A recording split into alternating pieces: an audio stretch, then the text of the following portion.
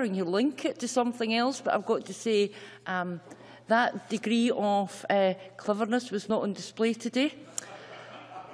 We now move to the next item of business, which is a debate on motion number 12220 in the name of Marco Biagi on the Community Empowerment Scotland Bill. Members who wish to take part in the debate should press the request to speak button now, and I call on Marco Biagi to speak to and move the motion. Mr Biagi, when you're ready. Yes. 14 minutes. Thank you, Presiding Officer. And I want to begin this Stage 1 debate by thanking a lot of other people as well. It very much is a lot of people, because even though the name suggests this is Stage 1, suggests the first stage, all of us parliamentarians know how much work has gone into this and any other bill already before we get here.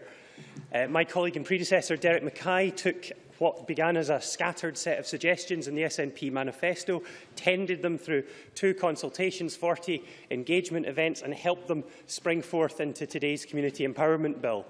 All I can say is he took much better care of them than he did the plant in what is now my office in Victoria Quay. I'd also like to thank the Finance Committee and the Delegated Powers and Law Reform Committee for their consideration of the bill, but most of all the 2 subject committees, Kevin Stewart and the members of the Local Government and Regeneration Committee, along with Rob Gibson and the members of the RACI Committee, who looked at Part 4 on community right to buy in particular. Together, they've produced a ream of recommendations.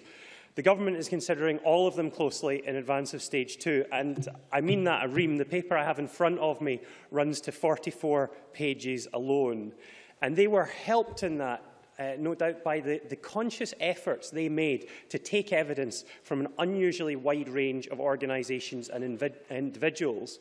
As I said, the Government will consider these recommendations, and we will also examine any ideas put forward today in the spirit of making this bill the best bill we can possibly make it. Sessions for the committee took place in Fort William and Dumfries, along with innovative use of social media and online video to help explain aspects of the bill. And for me, it's heartening to see colleagues make it easy for people to participate in the development of a bill that should be all about participation. So thanks are due also to everyone who took some time to offer their views and experiences to the committee or to the Scottish Government. And I have to say that time and time again, from organisations and from many individuals, I've heard a real confidence, a really encouraging confidence, that the bill will make a real difference and help make public bodies and agencies look at community empowerment in a different way. And today I come to this debate to present this bill, to endorse its aims and to ask for members on all sides to join together to back it. We all know communities can do great things when empowered to achieve their goals, when given the freedom to choose their own path, responsibility over their own surroundings, and are trusted to take their own decisions. Already in places like Craigmillar, Inverness, Govan Hill, Irvine and Kilmarnock, I've met grassroots groups who are each doing remarkable things within their own communities and doing so in their own way and on their own terms. There's just so much talent out there. It needs a bit of self-belief, some encouragement, and for unnecessary obstacles to be taken out of the way.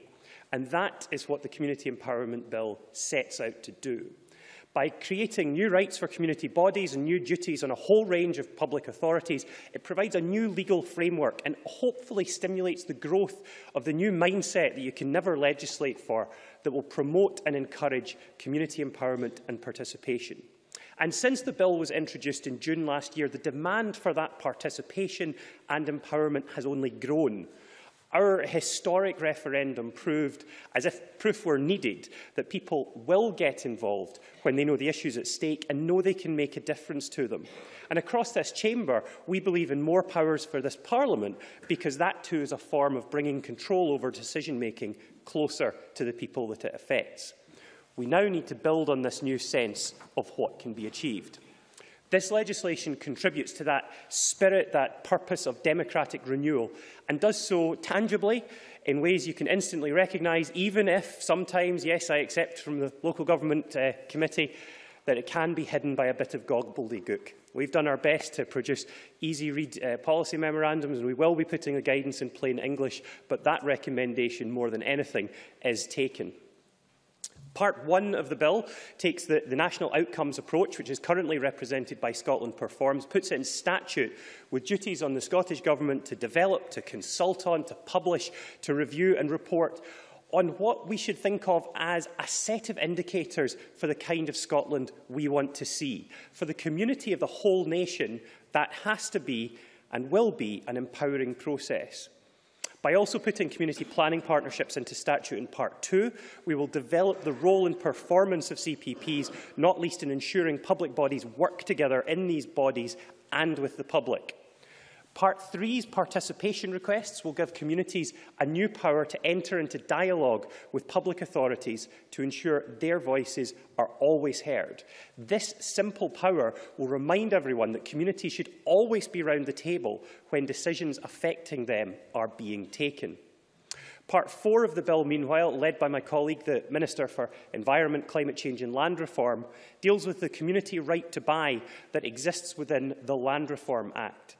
This part of the bill will simplify the process, make it more flexible to use, extend the type of community bodies that are able to access the community right to buy, and crucially expand the extent of those communities that can take forward such a right. Community right to buy will be extended from rural Scotland to all of Scotland. Community right to buy is also extended by introducing a right to buy neglected or abandoned land, even if there is no willing seller. We do recognise that committees and stakeholders have all asked for clarification of what type of land is covered by this, and we have sought the views of stakeholders and discussed with them what would be required.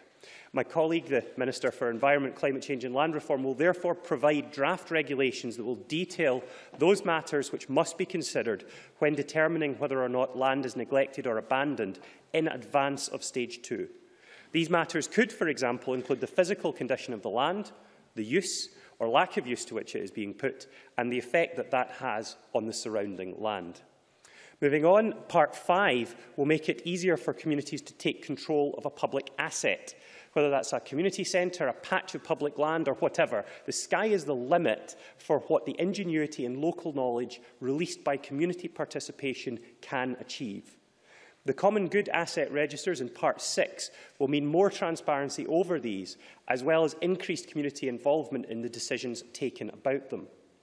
Part 7 will create a new duty on local authorities to keep a waiting list of those wanting an allotment, paired with a duty to, quote, take reasonable steps, unquote, to ensure those waiting lists do not grow too long. Let me be clear, this will mean more allotments. Bruce Crawford. Thank you, Minister, for giving way. I think all MSPs have been in receipt of a piece of lobbying from the Scottish Allotments and Garden Society. Now, for whatever reason, the Society feel threatened by the legislation, perceived or real. I'm not sure what the real issue is there for them. However, would a potential way forward if the Minister could give an indication he'd be prepared to support the exploration of grandfather rights for individuals who are already in allotment areas who continue to keep these rights in future, and we could enshrine that in law, and any new allotments that were created could follow under the legislation that's being proposed. And that may be a potential solution to help everyone through this difficulty. Minister. Well, on Friday I spoke to Ian Welsh of the Scottish Allotments and Garden Society and committed to consulting on using one of the powers that the bill creates over the issue of size. We would be aiming to do so in ways that addresses concerns about size while also allowing flexibility to ensure those who want differently sized plots can have their needs met as well. But this is something that is focused on the people that are coming into allotments. Clearly, anybody that has an existing lease or agreement under the existing legislation with a local authority is going to come into a lot of contract, a lot of rental law there, and that is certainly something that we could look at. I don't believe that the changes would lead to significant impacts on existing contracts in that regard, although councils do have the ability to review rents, and in any rental contract they would have that. There is a possibility that we could look at what additional rights are coming in and examine how we could have transitional arrangements or indeed ongoing arrangements where that might be disadvantageous. But I would come to this chamber saying that this set of additional rights for allotments takes areas that haven't been legislated for, in some cases for 123 years, and creates additional rights in, as far as I can tell, in every area certainly I've been looking at today. But this is an area of ongoing dialogue, and I will continue to speak to the Scottish Allotments and Garden Society so that we do understand each other and we are able to reach an agreement. Finally, Part 8 will allow councils, after that it seems like it might be a last but not least, but Part 8 will allow councils to support and encourage businesses in target areas within their areas through local business rate relief schemes. Now, together, each of these parts provide new measures individually, but together they help change the culture, we hope, around community empowerment to make such local approaches routine. We recognise, however, that if all of our communities are to be empowered, some communities will require support. The Local Government Committee were right to highlight this, and we wish to see all communities able to keep up in the race to take advantage of these new powers. At stage 2, therefore, we will not be standing still ourselves. Alongside the committee evidence, we've already been discussing and debating with partners and stakeholders how the bill might be improved on what was introduced to Parliament 7 months ago. We propose to include amendments to appeal procedures for asset transfer requests and the publication of asset registers. But the central change has to be an even greater focus on reducing inequalities.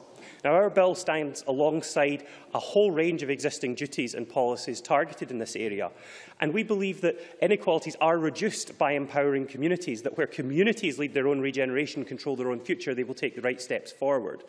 We will, however, bring amendments to ensure that both the national outcomes and community planning approaches align to reducing inequalities.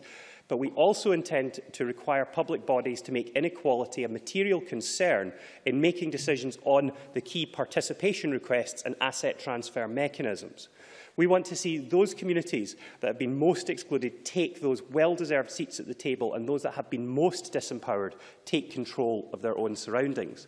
Today, the Cabinet Secretary therefore announced an extra £5.6 million for the People and Community Fund. This will be part of the overall Empowering Communities pot, which now stands at £19.4 million of support. With the aim of empowering these communities, we've also been particularly impressed by participatory budgeting, where funding decisions are taken directly by the people affected.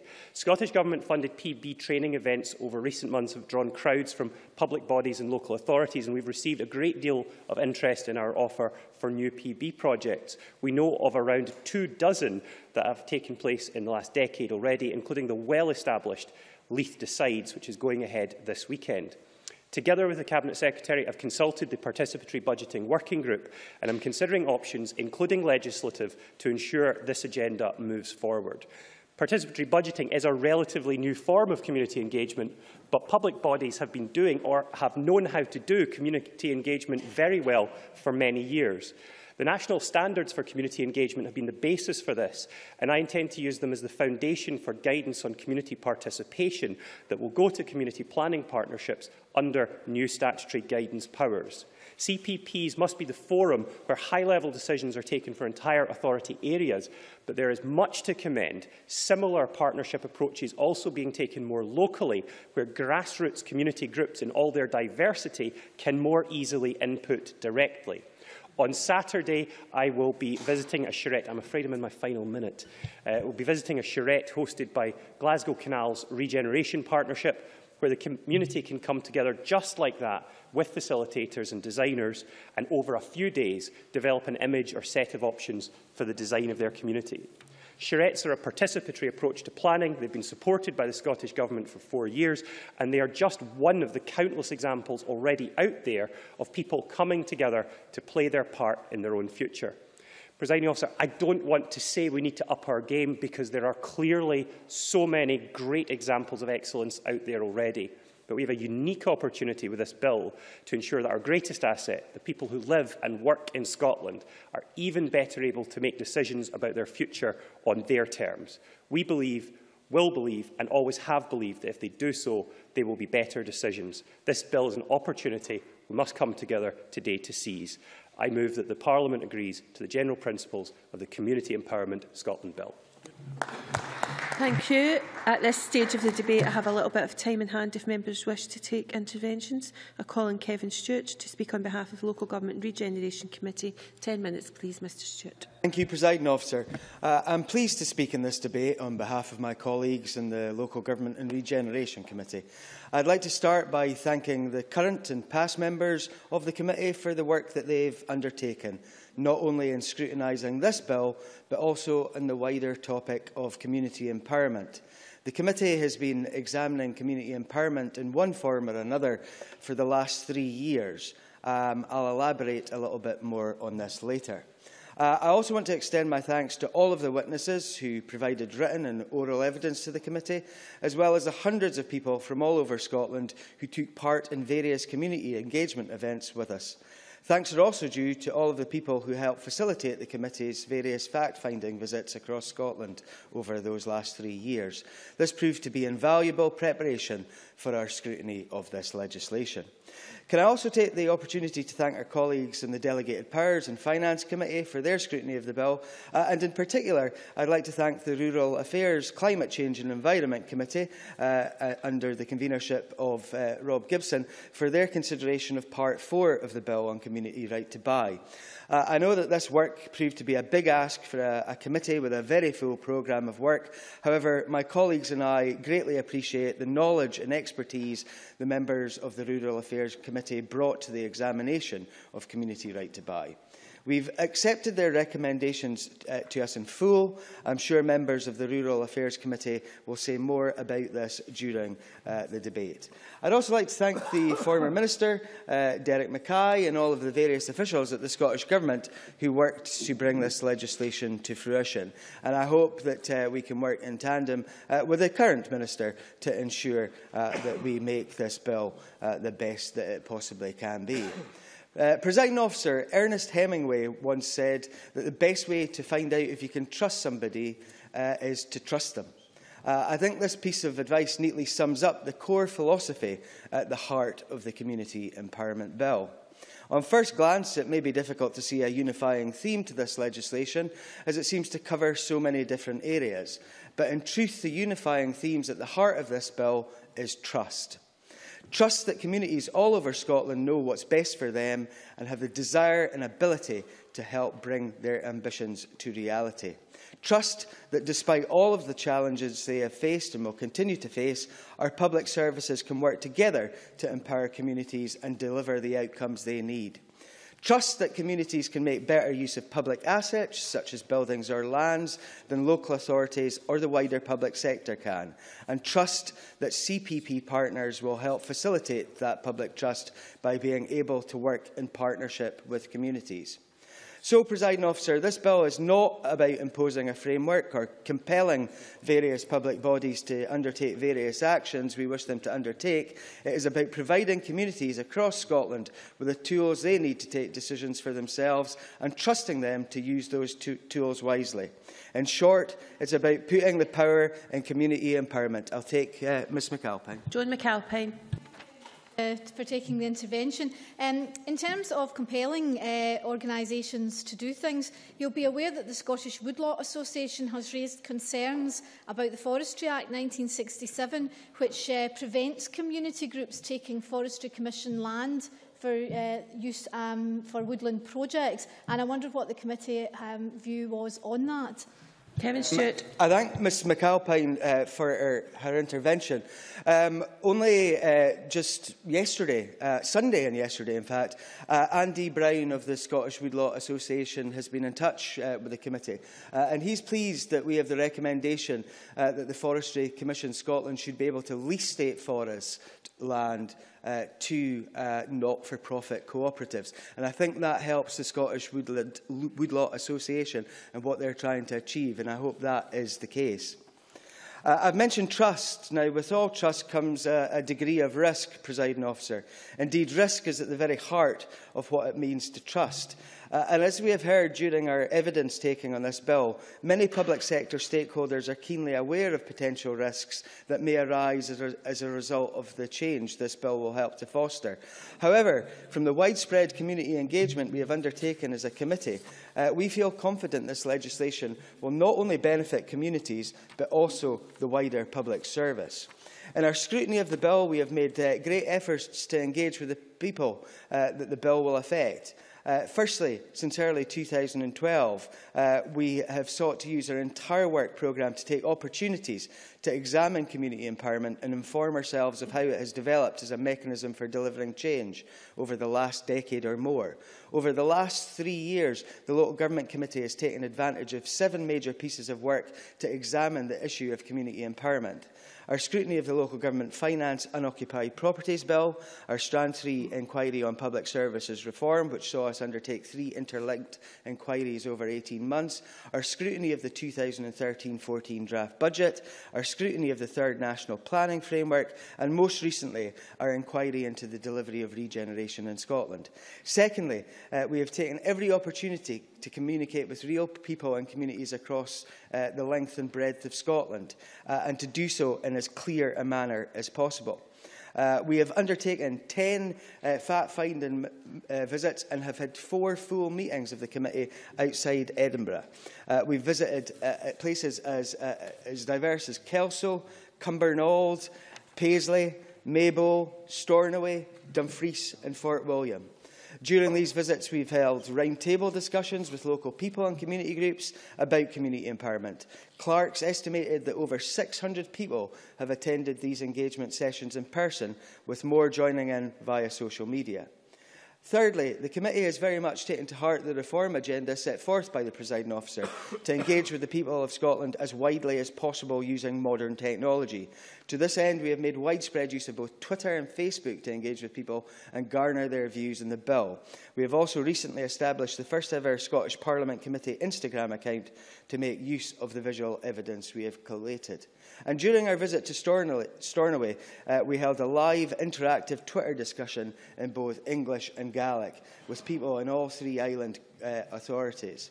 This focused on what those communities felt they needed to empower themselves. Presiding Officer, we have also had some YouTube videos made, and I would ask members to have a look at that. And in terms of the actual situations that we have found, we have made differences to people's lives already in the course of dealing with this bill. We visited Dumfries, and our video highlights the excellent work of a community group called The Usual Place in Dumfries and the vital services they are providing in the Dumfries and Galloway area, such as a Changing Places toilet. I'm happy to say that the committee was able to play a small role in helping this worthy organisation secure a lease with Dumfries and Galloway Council on a property for their use. This, we believe, is a good example of community empowerment at its best. I must pay thanks to the media team for allowing us the opportunity to actually participate in these videos. The Minister mentioned gobbledygook and official speak, and I think that's a great turn-off for many folks who want to become involved. And I'm glad that the Minister has raised this today, and I hope that he will continue to follow the committee's line that we must eradicate this so that we allow for the maximum amount of participation possible. Let's look at our findings and recommendations. In Part 1 of the bill, we address national outcomes. Given the focus placed on scrutiny of outcomes, we consider the Scottish Government should report annually on the extent to which national outcomes have been achieved. This would inform the Parliament's budget scrutiny process. Such reports should be available before the publication of the annual draft Scottish budget each year. Part 2 of the bill relates to community planning. As a committee, we are concerned local communities are not sufficiently and directly involved with community planning partnerships. We recommend the Government amends the bill to require CPPs to seek involvement from a level below that of community representative, as well as set out how this involvement will be assessed. There should be an explicit requirement on all CPPs to include community capacity building in local plans and to report on progress in every annual report. Part 3 of the bill deals with participation requests.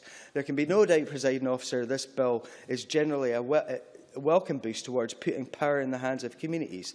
However, for a bill which is designed to empower, the committee was struck by the requirement that only groups with a written constitution could submit a participation request. This seems to be out of step with the whole ethos of the bill, and in the words of Jeannie McKenzie, who responded to our video on participation requests, she says, sometimes an individual has a very good idea for improving public services, but lacks the time or opportunity to find others and form a constituted group. So we recommend the bill be amended to allow individuals to submit participation requests.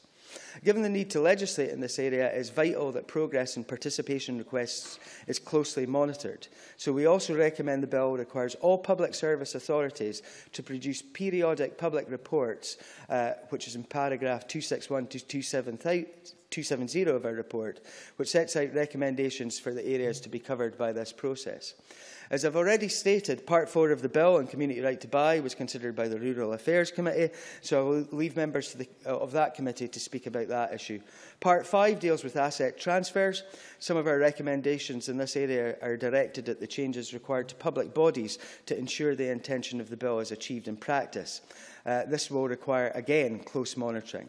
Part 6 relates to the management of common good assets. Given the approach outlined by the Minister during oral evidence taking, we see no difficulty in the bill specifying a maximum timescale for the compilation of common good registers. I'm afraid I must ask you to come to a close. Part 7 relates to allotments, and we've already heard a little bit about that from members, and we have made recommendations there too. And Part 8 deals with non-domestic rates, and I may come back to that later if I get to intervene. In conclusion, Presiding Officer, I think I go back to the first principle of this. All of this is about trust. It's about time that we trusted our communities, and I hope that we will do so, and that I commend our report on stage 1 of the Community Empowerment Bill. Thank you. Thank you very much. I now call on Alec Rowley. 10 minutes, please. Thank you, Presiding Officer. I'm going to start with a quote from Lyndon Johnson, where he says, "You do not examine legislation in the light of the benefits it will convey if properly administered, but in light of the wrongs it would do and the harm it would cause if improperly administered." And for me, that's a good starting point, I think, with this bill, because I welcome the fact that the Minister today and the Cabinet Secretary previously have indicated that they do want to have much further discussion, and they are willing to look at addressing some of the issues in this bill as we come forward to stage 2. And certainly, from the Labour Party's point of view, we are supportive of the principle of this bill, but we do recognise that there's a need for greater clarity in terms of the bill. There's still far too many questions unanswered. I mean, to highlight one, I'll hopefully go through a few in the 10 minutes, but the participation request, if there's no right to appeal, and the uncertainty that's there, then in some senses, what would be the point? There is the need for teeth and to have more strength in terms of this bill. Marco Biaggi talks about inequalities are reduced when you empower communities, and I wouldn't disagree with that, but I really say to you that I'm not sure in terms of this bill, and it's been highlighted, and I'll say more about it, particularly if you're aiming at those communities that are the least empowered at the present time. There is a real worry coming through all the evidence, the committee report, etc.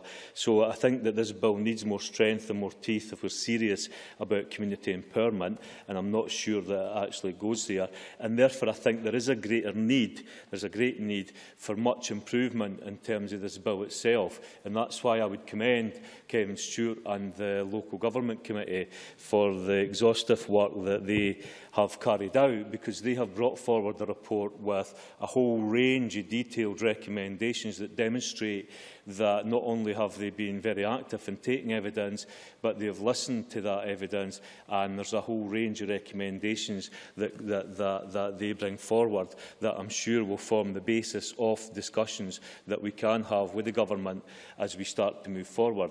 I would want to draw attention to the Finance Committee report, because I think we can't go past today without highlighting the fact that the committee, while acknowledging that there are difficulties faced in quantifying the potential future costs from services that will be demand-driven, but they remain concerned that despite the requirements of standing orders, best estimates have not been fully provided.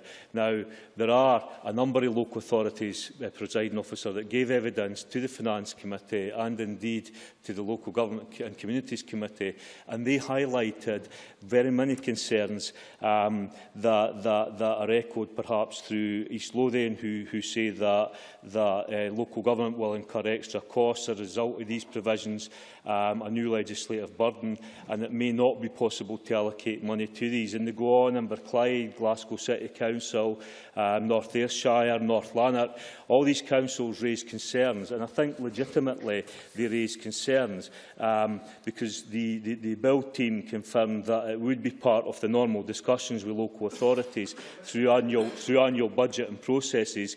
Local authorities would have to demonstrate and quantify what was involved and go through the discussions with the Scottish Government. But the fact is that we know at this time that local authorities are in a position where they are cutting frontline services the length and breadth of Scotland, regardless of the political colour of the local authority, not at this stage, regardless of the colour of the political authority. My concern in raising this is not about local government finance. It is that if the monies are not available, then cost itself and the theory cost could become a barrier within public organisations when trying to hopefully move this bill forward with the spirit that's intended. So the Finance Committee flag up those points, Mr Stewart's committee flags up those points, and it's important that we flag them up today. The committee believed that this was such a major concern that in their report they want to draw the attention of the finances to the Parliament today. Yeah. Kevin Stewart. The committee was divided on that point, but it would be fair to say that there were some concerns. Would Mr Rowley agree with the Scottish Community Alliance Director Angus Hardy, who says that while recognising the validity of the concerns highlighted by the committee with regard to the financial memorandum, the Scottish Community Alliance would urge MSPs to support the passage of the bill to the next stage? And would you agree with that, Mr Rowley, that we should allow for the bill to go to the next stage? Alec Rowley. Well, I've said to Kevin Stewart that the principle of community empowerment is one that the Scottish Labour Party absolutely support. But there are serious questions, and those questions over finance should be raised with this Parliament. I mean, that's just a fact. Yeah. Anne McTaggart. Thank the member for allowing the intervention. Would the member agree with me that some of his opening comments about the poor legislation and the challenges in this bill, would he agree with the latest statement from the Scottish Allotments and Garden Society, where they ask for the Section 7 from the bill in order to make it a separate legislation? Alec Rowley. Yeah, I thank the member for intervention. What I would say is that I should probably declare an interest as a very keen allotment grower. But what I would say is that I think there needs to be further discussion with the Scottish Allotments and Garden Society, because I think they raise a number of issues there that, with the greatest respect, the Minister did not address in the intervention in question from Kevin Stewart. And I actually think one of the points that they make there... Yeah. Minister. On the issue of discussion with the Scottish Allotments and Garden Society, I've been out, I've visited an allotment, I met with them. I discussed the 5 points that they were putting forward. We talked about it. I talked on the phone on Friday with the president of the organisation, and there has been a continuing dialogue. That dialogue will go on, but it's very important to try and identify what it is that they are looking for. And I think right now that's the sticking point for what we need to do in the legislation. But my door is open and my phone is on. I agree with the Minister, and the 5 points that they make, I think, will start the basis of a discussion. I actually think that the letter that they have submitted is the missed opportunity that were not taken in terms of this bill, linking it to the food strategy, linking it to health and well-being, of course coming in through the community planning partnerships and building it into local community plans at a local area. So I actually believe that they rightly point out that there's a missed opportunity. We should be able to have those discussions, and I'm happy to join the Minister in those discussions because, as I say, I'm very much a keen allotment grower and I would like to see allotments expand. If I can very quickly, in the time that I have, highlight a few other issues that I would like to go through. The Inclusion Scotland talk about, in the absence of genuine and meaningful community capacity building and engagement, the opportunities created by the bill will not be equally distributed. Communities which are the most marginalised, fractured and impoverished are likely to benefit least, while communities already rich in resources and human assets are likely to benefit most through their acquisition of new assets. Part 3 of the bill. The committee itself highlights those very same points, and all I would say is I think these are genuine points and we really need to take them on board. They also highlight the definition of community, and I have to say I was quite surprised in reading that brief this morning because I thought that we were saying that we would look at community much more widely, and I thought that was the position of the government, but I read the brief this morning and discovered that, and given evidence to one of the committees, that was not what was said. So I think we need to take that point on board. If we are serious, going back to the point I made at the start and the point the Minister made in introducing us, if we are serious about tackling inequalities and tackling poverty, then empowerment is one part of that. Getting community planning right is one part of that. And I have previously, in a previous role, met with the Finance Secretary and had a discussion, and I'm absolutely committed to the idea of community planning.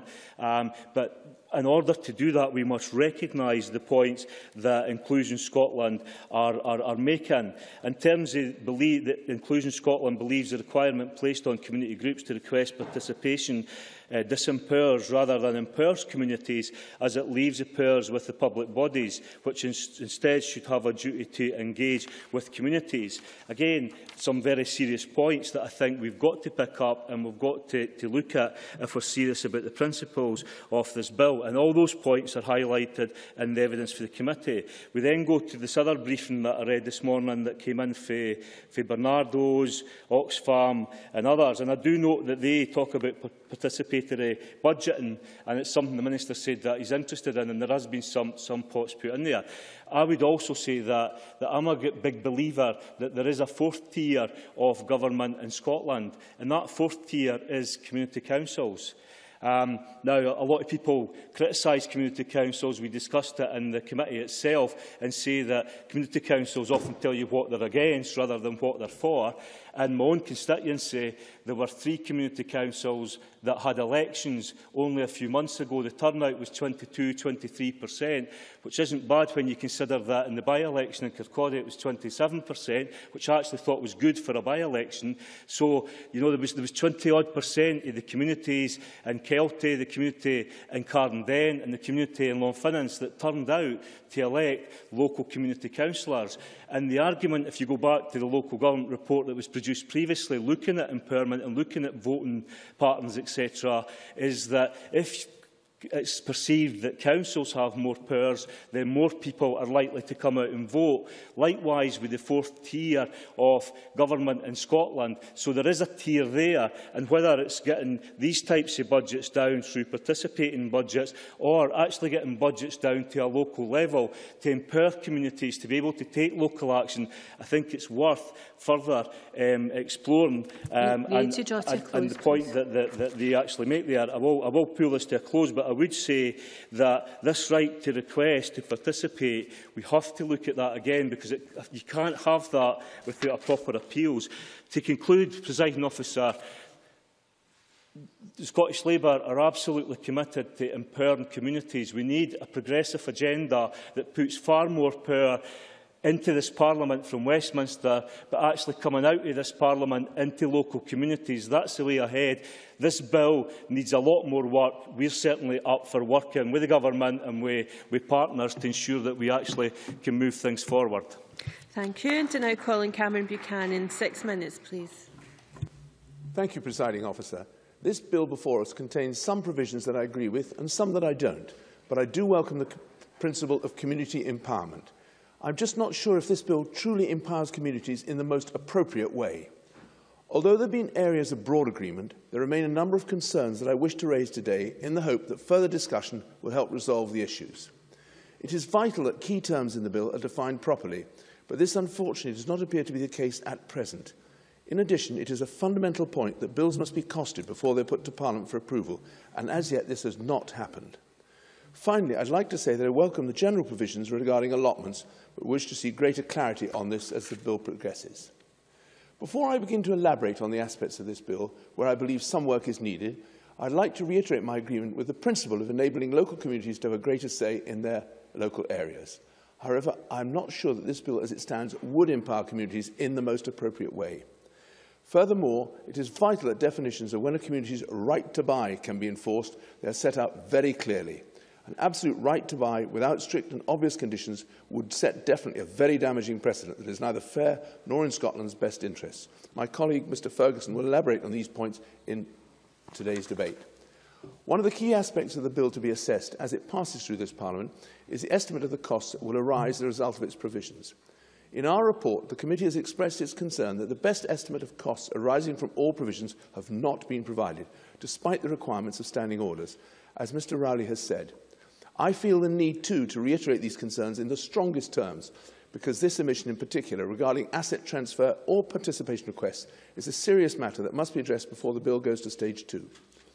Members of this Parliament should not be expected to accurately debate the merits of this bill without proper costings. We cannot be expected to sign off a blank cheque. We may hear the excuses that there are difficulties in quantifying future costs arising from provisions that will depend on the amount of demand. But this, I don't think, is any excuse, since the committee in this chamber expect estimates within accompanying ranges. I'm sure that many fellow members share my concerns in this regard, and I expect and hope that they will be addressed as soon as possible. Moving on to a particular aspect of the bill, I will first of all say that I welcome its aims to make clear provisions regarding allotments. They are very valuable to many people in Scotland, and it is important to explore how we can help. Accordingly, I do agree with a number of provisions, but I'd like to raise two particular aspects that I believe should be considered.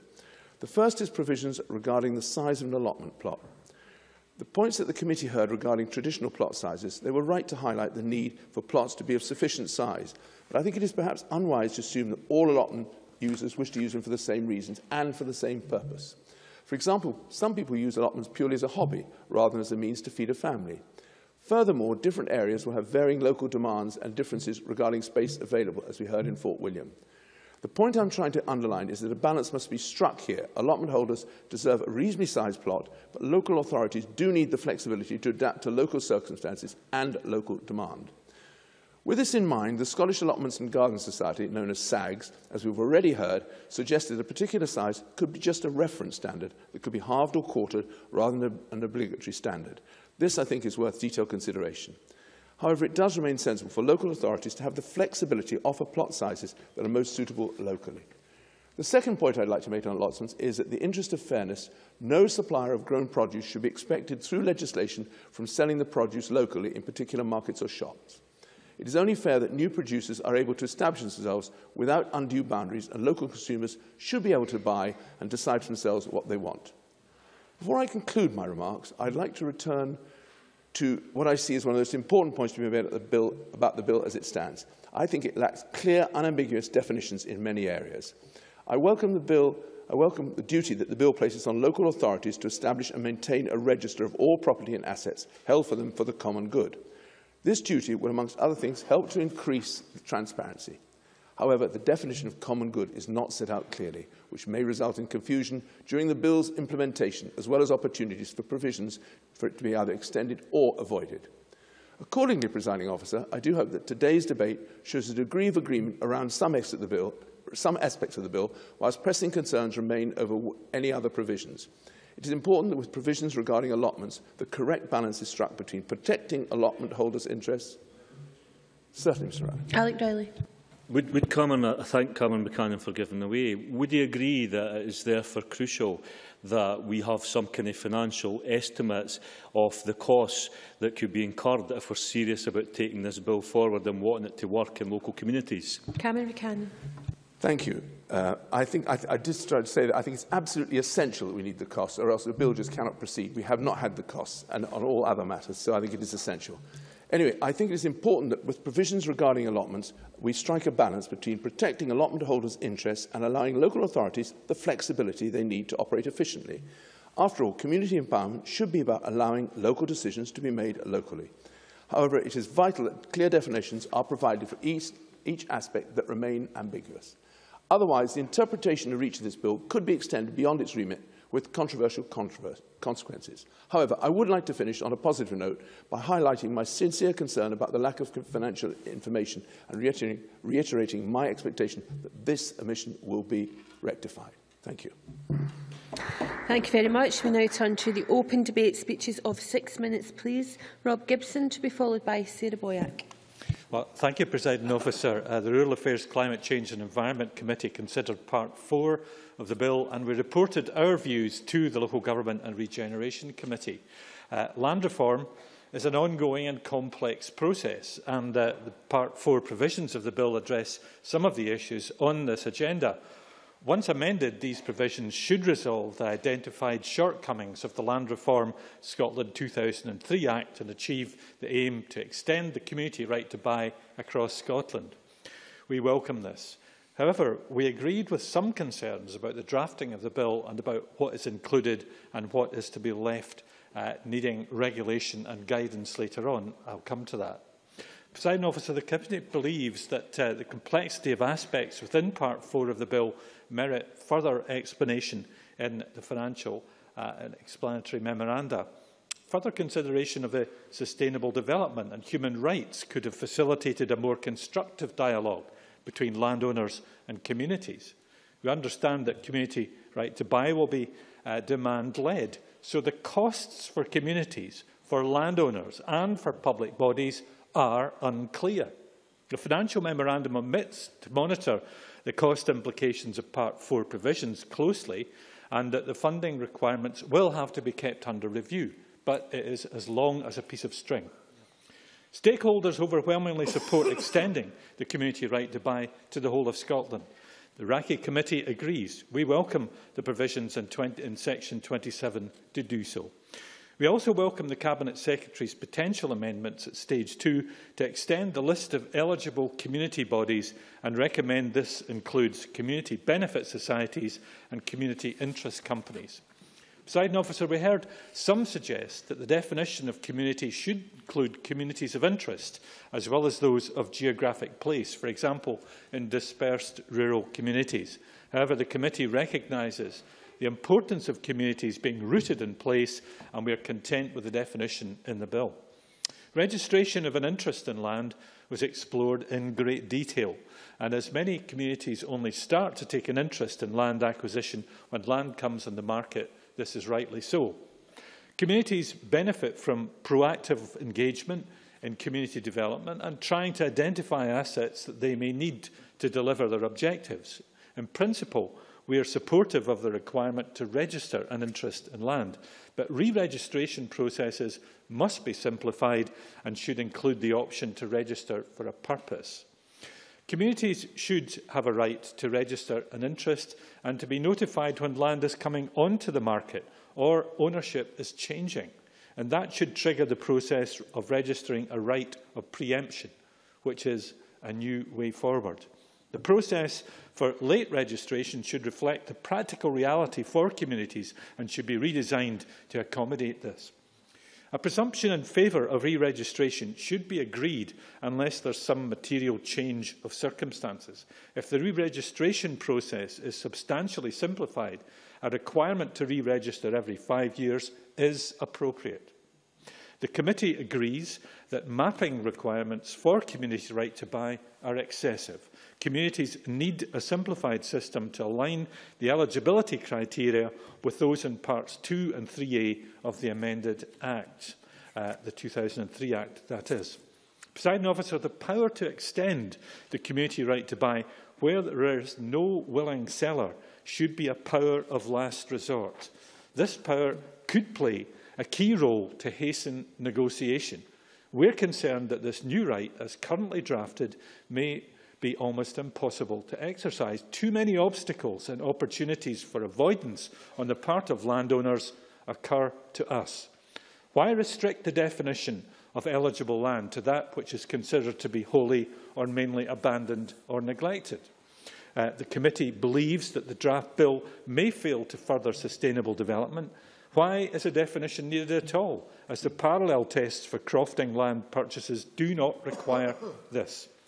Most committee members support tests of furthering sustainable development and of being in the public interest, which meets the requirements. So the majority of the committee recommended that the Scottish Government consider a definition that avoids the wider circumstances that are barriers to sustainable development, and look forward to the Minister providing guidelines before Stage 2. If no unambiguous and acceptable definition of abandoned or neglected land appears on the face of the bill, avoiding the existing legal concept of abandoned land, the committee will ask the Scottish Government to remove the term abandoned or neglected land. We think it's an urban concept that has little place in rural land use.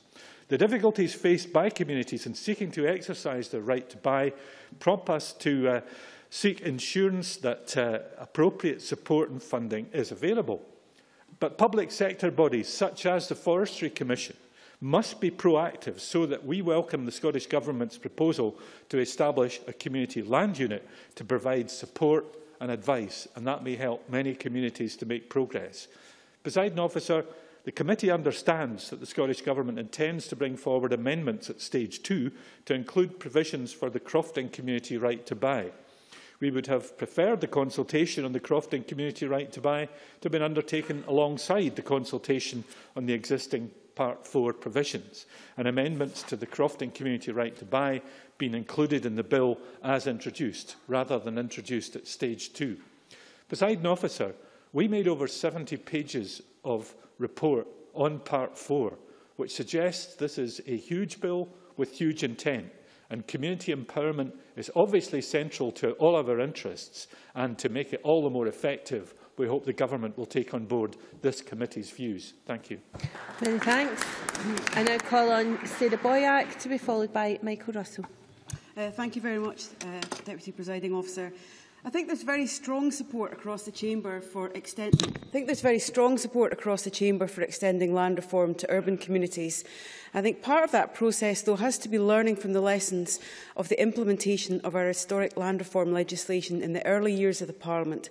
I think as we look at the principles and the detail of the bill, it's important that we bear that in mind, because we've got to make sure that the legislation that we pass as a Parliament is capable of working as intended and will be able to be used by communities. And I think there are key concerns. I want to thank the committees for their work. I've recently joined the RACI committee, but I particularly want to thank the many stakeholders for the detailed work that they have done to put together their comments to enable us to process their concerns for Stage 1. And I want to put on record that in terms of land reform, Labour wants to work with those who want to be radical on the question of land reform, and we made it very clear a couple of years ago that we wanted to see new community rights to purchase land even where there is not a willing seller. So we're very pleased to see those ambitions in this bill, and we strongly support them in principle.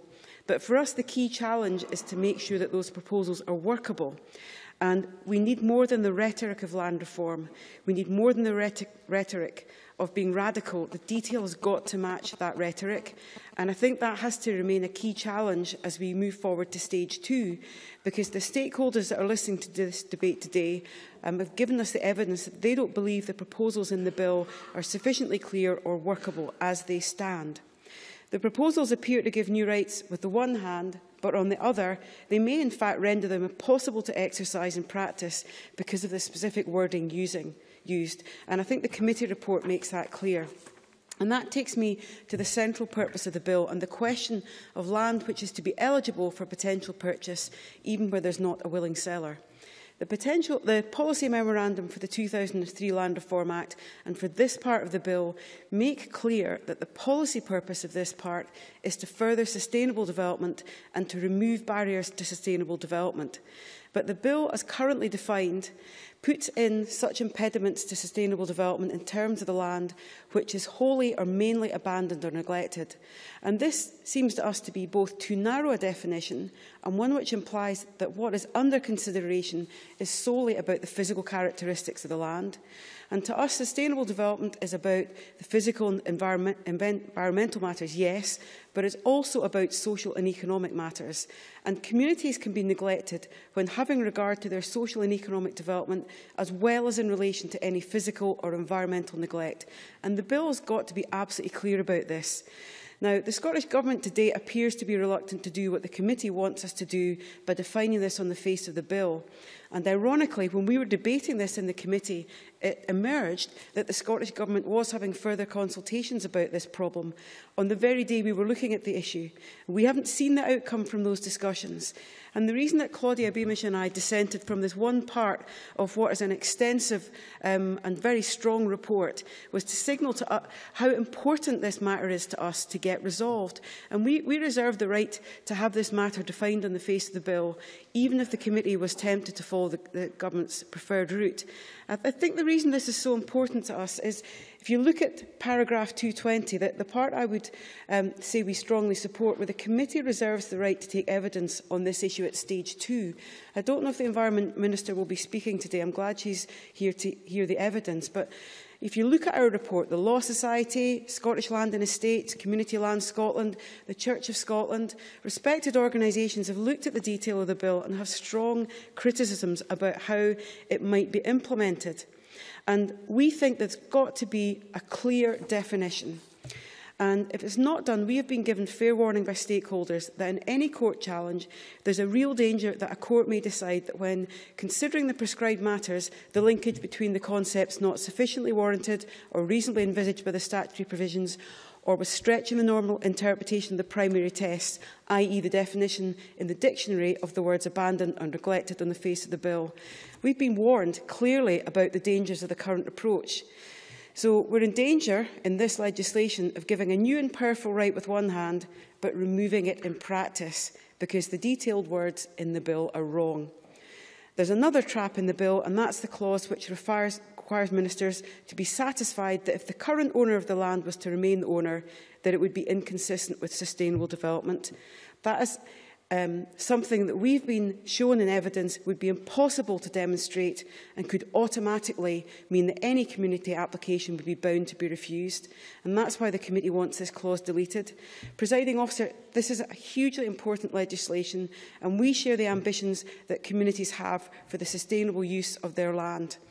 But we need to make sure that those communities can exercise that power. And the bill as currently drafted does not do that. As our convener Rob Gibson said, the devil is in the detail. And we don't know yet when the ministers will be responding to our committees. That is absolutely crucial. We have a very short timescale. We'll be taking extra evidence on the community right to buy in just a couple of weeks' time. And we're scheduled in a month's time to be looking at this in detail for stage 2. So we very much need information from Scottish ministers, and we need that in detail. So very much we'd like to know, in the ministers summing up, when we will get that information, because we will want to go back to the stakeholders and look at the details that are coming forward from the Scottish ministers as we decide on which amendments we think are appropriate to put forward, and also to scrutinise those amendments the Scottish Government itself may bring forward. So this bill is hugely important. I'm concerned about our timescales, and if we don't get the detail right, the bill won't do what we all want it to do, and that cannot be allowed to happen. Thank you, Presiding Officer. Many thanks. I now call on Michael Russell to be followed by Tavish Scott. Thank you, Presiding Officer. And this is a very welcome bill, and it's useful to state at the outset, as the Minister did, this is about mindsets more than minutiae. We can't empower communities by fiat. Communities need to take power to themselves. Mr Russell, could you check your microphone? I'm not hearing you very clearly. Thank you. I was just hiding away. The job of legislators is to create a framework to allow this to happen, to encourage those that want it to happen, to remove the barriers to it happening, and to ensure that those who don't want it to happen are not successful in their aim. And I'm going to touch on all those issues in a moment. But I want very briefly to make 3 other points at the start of what I say. The first is that whilst the word sustainability is on everybody's lips, there is no practical assistance to communities and others who want to understand what that means for their buyout. And it should be possible, for example, to give SNH some sort of statutory duty to help and advise those who are taking on assets about how they manage them sustainably. And I also want to agree with the definitions that have come from Rob Gibson and Sarah Boyack regarding the difficulty of the words wholly or mainly abandoned or neglected. They need to be defined on the face of the bill. I think all of us regret that hasn't happened yet. If it is not done at stage 2, then the words will have to be removed because they will present an enormous barrier to the successful operation of this bill. Consideration also needs to refer on the face of the bill for ministers to require to have regard to the International Convention on Economic, Social and Cultural Rights when determining an application. Ministers already are bound to have regard to ECHR. It's important we recognise the wider human rights considerations that land reform presents. And finally, as we are all born-again diggers, can I refer to the allotments issue and make it clear that I think there are very clear, very simple requests from the allotment owners, the Scottish Allotment and Garden Society particularly. They want the definition of a standard plot. They want a public sector duty. These are reasonable demands, and they all contribute to the health, environmental and food policies of the Scottish Government. But, Presiding Officer, the biggest issue for me in this bill, and for many, is the transfer of assets to local communities. And in that regard, the task that I've outlined to create the framework, to stimulate the demand, to remove the barriers, and to ensure that those against do not succeed is very clear. And it needs to be judged against 2 things: the present legislation that exists in community buyout and the actual practice for those that try to buy property. And I want to use an example which will not surprise people in this chamber from my own constituency, the example of the proposed buyout of Castle Toward. Castle Toward is a large decaying mansion house set in Parkland. It overlooks the Clyde. It was built in 1820 by Kirkton Finlay, the Lord Provost of Glasgow and the MP for Glasgow. It was owned by the Coates family during the Second World War. It was commissioned as HMS Brontosaurus. Perhaps that's rather appropriate considering the dinosaur-like attitude of Argyll and Bute Council. It was a training centre for D-Day landings, and it passed to the Corporation of Glasgow in 1948, where it became a celebrated outdoor centre. It passed to Argyll and Bute Council at no cost at local government reorganisation, and it had a tenant up until 2013 with a very poor relationship with the council. The community tried to buy it and failed in 2011. There was a commercial bid that failed in 2013, and a second community purchase is now ongoing. The bid is backed by the overwhelming majority of the community, has been backed in a ballot. It has the maximum funding from the Scottish Land Fund. It is supported by Highlands and Islands Enterprise. The Scottish Government has been very helpful via the Cabinet Secretary just last week. Up to 100 jobs could be secured. An anchor tenant is in existence. New valuation that the community has now supports the purchase price offer of £850,000. And the community is desperate to get hold of this asset. But for some reason, the council won't sell. There's even a 10,000 signature petition actually demanding that the council sell, but it makes no difference. Chimeras like state aids and difficulties of the business plan have come and gone. There still remains an intransigence. Now, indeed, it's worse than intransigence. There is a pretence that in some way the council does want to sell. An offer of a £1 million loan has been made to the community, though the business plan shows that cannot be supported. And the council has even said to the community that they should just take the loan, default on it, and hand the property back in 3 years' time, what you describe as more Cosa Nostra than Costa Clyde. But the reality is that this building remains in the possession of the council. Now, if it was a private individual that was involved, we would pillory them the length and breadth of Scotland. But that type of poor landlordism is not unique in Scotland. It's not even unique amongst local authorities. There is a public mindset, the word that the Minister used, that property is retained by the public sector and very rarely given access to by anybody else. And in Argyll and Bute, that's particularly true. This very morning, I spoke to MacLeod Construction, a big building firm in Argyll, who are desperate to build a factory unit in Lochgilphead, and the community wishes to have part of that land for community use, and they are also being obstructed by the local authority. Again and again, there are examples across my constituency of extraordinarily poor stewardship of public assets which the community cannot get hold of. So, Presiding Officer, when we apply these tests, the tests that I have outlined, then we find that the legislation is not doing enough to force the issue. Certainly, there is a framework that exists, but it's not working well enough. So this legislation can change that. There is demand that exists. Indeed, in many areas, that demand is growing all the time. But there are still too many barriers that local authorities and public agencies can put in the way of communities, and there are still far too many ways in which bodies can obstruct community purchase. Now, whether that be, Presiding Officer, and I'm just coming to a conclusion, in South Cowell with this, in Mull, where in one community the local community council wanted to buy the local toilet from Argyll and Bute Council, and were told that would be no problem, it would cost £30,000 and take a year to process. In Oban, where Rockfield School is for sale and where the community wants to set up an arts centre, or in Lochgilphead, as I've said, all through Argyll, all through Scotland, communities want to buy assets, they want to use assets, and they would use them better than those of us who stand as stewards of them, including the Council. The demand now is to get this legislation right so that that can happen. That's the process of amendment we'll be engaged on. I hope the Minister will be sympathetic to it. Thank you. Before we move on, can I advise the Chamber that we are eating into what little extra time we had? Tavish Scott, to be followed by Mark MacDonald. Thank you very much, Presiding Officer. Firstly, can I welcome the Minister to this bill. I hope he doesn't spend all of his next couple of years with his lawyers, but it certainly sounds on today's proceedings that's reasonably likely.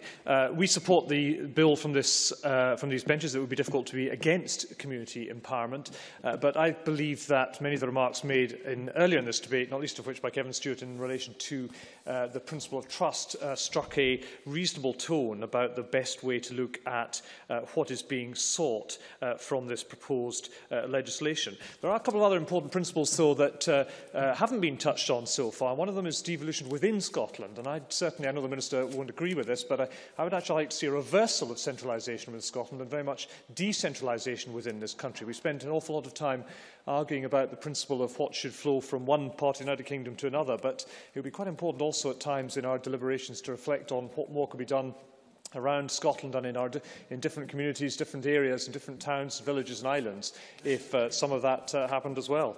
Minister. In the spirit of returning to that decentralised era when the member was a minister, does he support the return of ring fencing of funding in local government?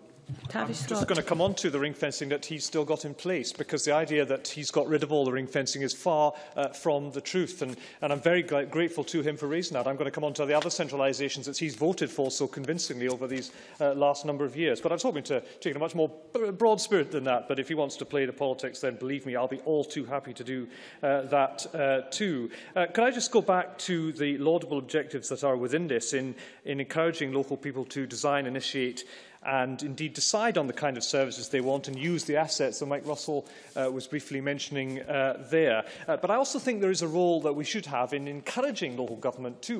Mr Russell made a very strenuous and passionate case as to the failures of the Council in his era in respect of one particular project, and I'm sure he is entirely justified in making that case. But I do slightly worry at times when we're considering community empowerment that it would be occasionally important to recognise that local government can play a positive role in that as well. And far from believing that local government is a threat to Holyrood rule, as now appears to be the view on some of the nationalist benches, I believe that we should take a rather more positive approach to that. I also see in some of the submissions we've had that the same could be applied to community councils as well. I was a bit taken aback by reading the committee evidence on the Minister's remarks in respect of community councils. The Government Minister rightly asked for ideas and proposals. One of the ways in which, very strongly I believe, that we could empower communities is by giving more local government financial responsibility at a local level. That's not just about participative budgeting, and there are many submissions which talk of that, and I think talk very strongly and persuasively of that, but also about local government finance. The Minister Minister's blessed with a majority in this Parliament. He could reform local government finance. He could introduce local income tax. You'll have no impediment from these sides on that. Indeed, he would have our support, and most of the point, he has the numbers to get it through. But sadly, that is going nowhere at the moment. It appears to be utterly lost in the long grass of the government's thinking. Yeah. Minister. Standing invitation to the Liberal Democrats to nominate a member to join the Commission on Local Tax Reform. Perhaps if you return the letter, we can get on with creating that commission. Well, you could actually just pass the legislation to introduce local income tax, because that's the policy that you and I thought believed in, Marco. So why don't you just get on and do it rather than not set up yet another commission? Could we just, well, okay, if Mr Brodie wants to intervene, I'll happily take his intervention, but if he's not got anything to say, why doesn't he just stay there?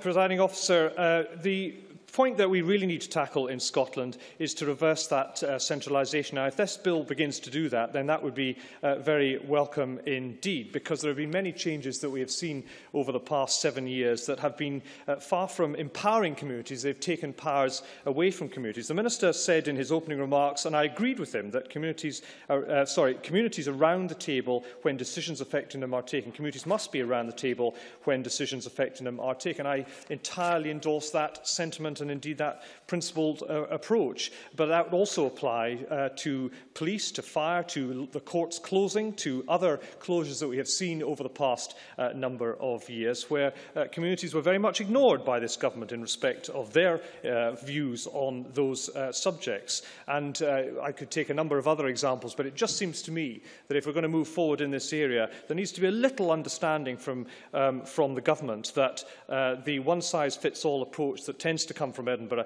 doesn't mean flexible and responsible local services or local assets being used in the right kind of way, and that needs to change. I also want to reflect what I thought have been a series of particularly helpful submissions from different organisations for today's debate, not least of which the SCVO, who say to members in their contribution that successful community empowerment cannot be driven by a top-down approach. It must be encouraged to develop from the grassroots up, a sentiment I'm sure most of us would very strongly agree with. Scottish Community Alliance has already been mentioned, who also have noted that the bill is a missed opportunity to address at least some of the long-standing challenges faced by the country's most localised tier of democracy, community councils. I would commend that approach to the Minister and hope he might give that some further thought. And from Voluntary Action Scotland, who noted that the bill does not go far enough to force this joint working between statutory bodies. So it strikes me that I hope the Minister might accept there's a lot to do. Could I just finish with the point that Rob Gibson very rightly made about the Stage 2 amendments the Government planned to bring forward on crofting community right to buy. We made the same concerns on the aquaculture bill just a year or so ago, and Mr Gibson very fairly made that point, as did Mr Ferguson, and I seem to recall Ms Beamish on the Labour side. I do hope the Government not going to make the same mistake as they made on that, which was to introduce big Stage 2 amendments without any consultation. That's a parliamentary point, presiding officer, for you as much as for anyone else. Thank you. Can I now ask members to keep within their 6 minutes, please? Matt MacDonald, to be followed by Bob Doris. Thank you very much, Presiding Officer. I was a member of the Local Government and Regeneration Committee throughout the duration of this legislation being considered, although I had left the committee before it considered the Stage 1 report, and having looked at the weighty tome that was produced, I have a feeling I may have made a lucky escape at that point. But I do pay tribute to the clerks on the committee, who I think did a fantastic job during the consideration of the legislation in supporting the committee's work and ensuring that we were able to hear from a wide range of interested parties, be they local authorities or other public bodies, and also, most importantly, from community groups and organisations themselves, both here in Edinburgh, but also, crucially, out there in the communities. Now, I've been enthusiastic about the potential of this legislation for some time, and I remain so. I want to cover a couple of the areas that are contained within the legislation, because obviously there are a lot of sections, and some of my colleagues have covered in detail some of the other areas, but there are some areas which I think are ones which I focused in on during my consideration of the legislation, so I want to maybe flesh those out a little bit just now. In terms of participation requests, I think that these are extremely important. And the reason is because what I see all too often is an approach to service delivery which is designed from the top down rather than from the bottom up. And while we are seeing some improvement from local authorities in terms of how they consult with communities, whether that is in terms of the design of services or the delivery of services, or in terms of the formation of the local government, of the local authorities' budget. When I arrived in local government in 2007, the budget process was essentially a closed shop process. You received your budget papers a couple of weeks before the budget as a backbench member, and communities themselves had very little input into how that budget itself was formed. At Aberdeen City Council, we took the approach of reforming that so that the budgeting process, the public face of the budgeting process, started much earlier, and that allowed for much more community feed-in, much more community involvement. I see participation requests as an opportunity for that kind of approach to be taken, not just in terms of how local authorities establish their budgets, but also how they design and deliver services. Meaningful involvement of communities rather than tick box consultation exercises, which all too often is the complaint that we as politicians hear. In terms of asset transfers, I think my colleague Mike Russell, while making a very passionate case for some of the issues that are affecting his local community, I think highlighted very importantly that there can be blockages all too often that come into being. And I've seen this in my own constituency myself. There are good examples out there of where communities and community organisations have taken on assets or land from local authorities or other bodies and delivered real opportunities and are doing good work within communities. I can think, for example, of the Dice Development and Amenities Committee in my constituency, who operate the old Carnegie Library, or the Carnegie Hall as it is called in Dice, where a range of community groups have access and are able to use that facility, or they operate the use of the community garden and the provision that has led to in terms of green space and an opportunity for many in the community to enjoy that area. Yet, just a couple of miles down the road in the community of Bucksburn, there has been a long-standing and protracted attempt to try and gain access to green space next to the Cloverleaf pub, called the Cloverfield Park area, which was a piece of land that was transferred to the local authority in exchange for green space that was taken up during the development of the new secondary school. The land requires work. There is an interest from within the community to develop it as a community garden or community green space area, because there is a recognition that there is a lack of green space within the community that can be utilised by the people of Bucksburn. But in order to try and advance that, it has proven extremely difficult to get the local authority to come to the table and have meaningful discussion and dialogue with the community about that. It looks like, as a result of associated housing development, there may be an opportunity for that land to be developed, but it has taken far too long for what ought to have been a very simple process. And another example recently is that of Victoria Road School, which does not sit in my constituency, sits in Maureen Watt's constituency. The old former primary school in the community of Torry, which the community themselves wanted to take on and to operate for the benefit of the wider community, but the council rejected that approach and have elected instead to demolish that building. That, I think, is an unfortunate step to have been taken, and I think it flies in the face of what we're trying to achieve through this legislation of allowing communities to have a much greater say, a much greater ownership of what goes on in their area. Very finally, Presiding Officer, on allotments.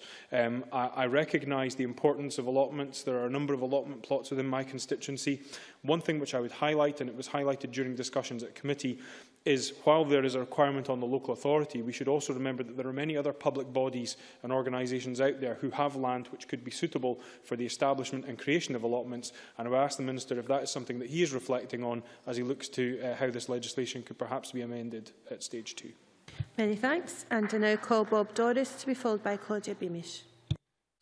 Presiding Officer, I'm glad to be following Mark MacDonald, because I felt for a while, as important as the debate has been, it was speaking abstract, speaking in technical, not really making it real to the communities that we all represent. And that's what I'd like to seek to do this afternoon. A few months ago, I led a debate in this Parliament seeking to help boost community-led regeneration in Royston.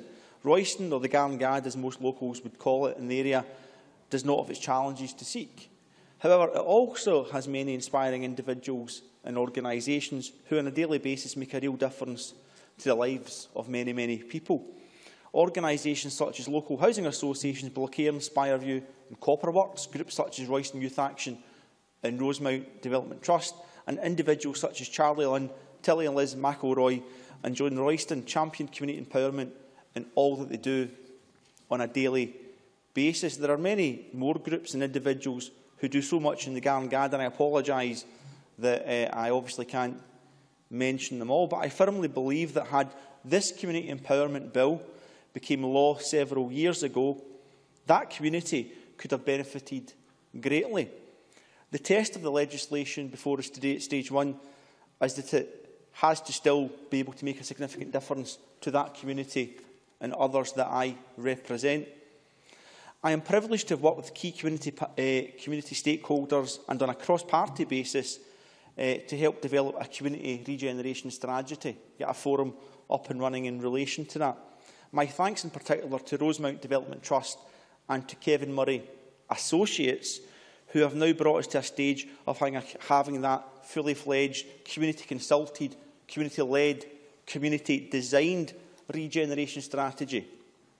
So whether it's a plan for a sports hub and greater sporting facilities, or greater connectivity with other areas, or better shopping facilities, particularly around Royston Hill, whether it's bringing healthcare into the community, whether it's a variety of local amenities, whether it's improved recreation and meeting space, or a better housing provision and mix, it all has to tie together, and the community have to lead that strategy. The issue we have found is there's a significant piece of land that sits in the middle of the community that for many, many years the community has had no control over. That land was sold to a group called Focus Urban several years ago. They'd given commitments to put affordable housing on that land. They never came to a hill of beans, quite frankly. And actually it could be argued that the local authority at the time didn't have a joined-up approach to whether or not that was the best place to build houses in the first place. In recent months, that company went bankrupt, and that land was to be disposed of by the Bank of Ireland, who had control over that situation. Political representatives, community stakeholders, we all made strenuous efforts to get in contact to see if the community could get control over that land, a key piece of land, in order to bring about a fully fledged, bigger picture regeneration of the wider local community. But to no joy, I'm afraid to say, the land was sold to an offshore company. Actually, that doesn't matter that it's an offshore company, whether it's a domestic private concern or indeed a local public authority interest. The bottom line, Presiding Officer, is the community has a plan for Royston, for the Garngad, and we will push forward that plan as best we can. But how much better it could have been if we had control over all the community assets. And much of the talk here this afternoon has been around what abandoned land, what the terminology for that will be, what neglected land looks like. And I concur with some of the comments to say that if it's not part of a sustainable community regeneration strategy and the asset is lying fallow, that is neglected. It has to fit into the bigger picture of wider public interest and public communication within the area for what the people of the Garngad want. So I have to say to the Minister that if you want to see what a living, breathing community empowerment bill will look like in action, come to the Garngad and see for yourself and see what we have done, and come to the land that we no longer have control of in our community. And I would urge you to take up that invite with myself. I say our community, I don't stay in the Garngad. I stay in an area called Summerston. So in closing, I would like to speak about a community asset in Summerston. Don't worry, I won't invite you to this one, but I will make you certainly aware of it. There are very few community facilities in Summerston. It's grown exponentially in recent years, as to one of those new build houses without community assets particularly been brought in to support it. One community asset there was in Summerston was a facility which was a centre for adults with learning disabilities, a day centre. Now, I won't rehearse the arguments over whether that day centre should have stayed open or not. I was supportive of the retention of it. But it's a key community asset and a key community location that is sitting boarded up and empty and now being vandalised and going to rack and ruin because of a lacked joined-up strategy. If only this bill had to become an act and made a reality to marshalling the many community views, which is that site, that building, could have been at the heart of community regeneration in Summerston, or back to the story I told about Royston. I hope you'll come and see that for yourself, Minister. That will be an achievement for this bill. I appreciate my colleagues in their technical aspects in relation to how we have to improve this bill, but at the end of the day, it has to do what it says in the tin for the communities we all represent, and whether it's Royston or Summerston or urban or rural, we must make sure it delivers. And I'm delighted to support this at stage one, but if the bill needs improved, we should come together as a Parliament to do that. Thank you. Now call Claudia Beamish to be followed by Chick Brodie. Thank you, Presiding Officer. I'm delighted to speak in this debate in the furtherance of a fairer distribution of land and assets throughout urban and rural Scotland. While ownership is only one way for communities to carve out a positive future, I'm clear that land reform must continue to be the robust way forward in Scotland, and that the Community Empowerment Bill makes a significant contribution to this. I intend to focus on Part 4 of the bill, which was scrutinised by the Recce Committee, as our convener Rob Gibson has highlighted, and of which I'm a member. And I also want, like all those other born-again diggers, to make a quick reference to the allotments. As a member for South Scotland, I am keenly aware that the majority of community purchase in rural Scotland has been in the Highlands and Islands. Some argue that there isn't an interest in the rest of Scotland and in my own region of South Scotland. I strongly disagree with those who say this. There are examples of community success across the south, from Mull of Galloway Trust to Corehead Farm, owned by the Borders Forest Trust, with community interest and regeneration and sustainable development in the true sense of the word at their heart. And, of course, interest from groups such as in the village of Lead Hills for the Future. It is essential, though, that the support is in place to enable communities to identify opportunities, build capacity, and to understand how to take forward this process. Thus, the Scottish Government's commitment to new bodies, such as the Community Land Fund, as highlighted in the Land Reform Review Group's report, are fundamental to the way forward. It would also be helpful if the Minister today could seek clarification from the Scottish Government as to whether it's considering any review of Scottish Enterprises' remit to enable the same sort of robust support that is offered by HIE. More specifically, in regard to this bill, as a community activist and community councillor in the past, I've spent much time pondering the definition of community and not always come up with very clear definitions, quite frankly. It is a difficult issue.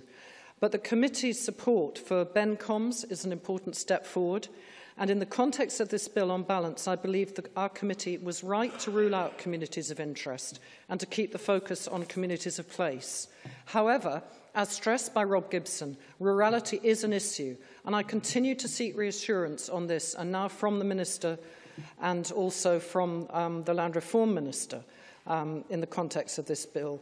Such groups as, for instance, Straven Choral Society have members as far away as 20 miles, and probably in the Highlands there are communities with members even further away. So while we've moved away from the postcode issue, we need to really be careful as to whether we might need to, at stage 2, look at this again.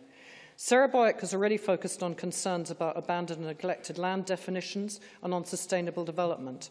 And I'm not going to re-rehearse those. And Rob Gibson has also highlighted the issues around registration. But there is one point on registration that I would like to highlight. Simplicity is the key to it all. And this said, though I'm convinced that the committee has made the correct decision to recommend a re-registration time of 5 years, not 10, the reason for this being that so much can change in a community, especially if it's in the process of regeneration and more people are coming in, and things can be quite fluid. And therefore, I think that if things are simple, that 5 years should be acceptable. In this year of food and drink, I want to highlight the issue of allotments briefly, although it's not within Part 4. I know many members have an interest in ensuring that we have local, accessible, fresh food. And one aspect of this is the opportunity to grow your own, especially in these shameful days of food banks. No one can argue against the benefits that this can bring. An organic gardener, I can vouch for the sense of straightforward delight, which is incremental, and that commitment brings from the first spade cut to the taste of one's own perpetual spinach soup. Of course, the health benefits of digging your own are widely known as well, and the mental health benefits of being outside in the fresh air, and even though that air is pretty nippy at some of the times when one has to dig. In terms of allotments, to be really clear about this, there is also an opportunity for a sense of community, from sharing seeds to selling surplus together. And in principle, I believe that anyone who wants to grow vegetables should have a little patch of earth to do this on, romantic though I may sound. We are a long way from this. And in the view of SAGS, and I quote, the identity and the unique role of allotments has not been recognised, and all the diverse food-growing organisations and communities have been amalgamated into a homogenous unit. New models of devolved management and local allotment community control are just arising and should be part of a dialogue about the food-growing strategy. Now, I respect the fact that the Minister has said today that he will look at this again, but I would be concerned if this ended up going into the long grass because of the sort of confusion that has developed, because I do believe, although it's only one small part of the bill, it is a very important part. Finally, I want to turn to human rights. And this has already been touched on by our convener, Rob Gibson. In Part 4, Section 48 is a vital part of changing the nature of discussion between communities and landowners. And there is a prize now to be won, credible and tough backstop powers when needed, but in the shadow of which I know we all hope constructive dialogue and debate towards more voluntary purchase of land can take place. I also hope that during Stage 2, we're able to take further the debate about human rights aspects of all this. For too long, human rights have only been referred to by reference to owners' rights under ECHR, but there are many more human rights obligations in ECHR, and they're required to be brought to the forefront of our considerations to make sure that these are done in the best way possible during the bill. And I would highlight the evidence of Professor Alan Miller, Chair of the Scottish Human Rights Commission, which I found compelling in this regard.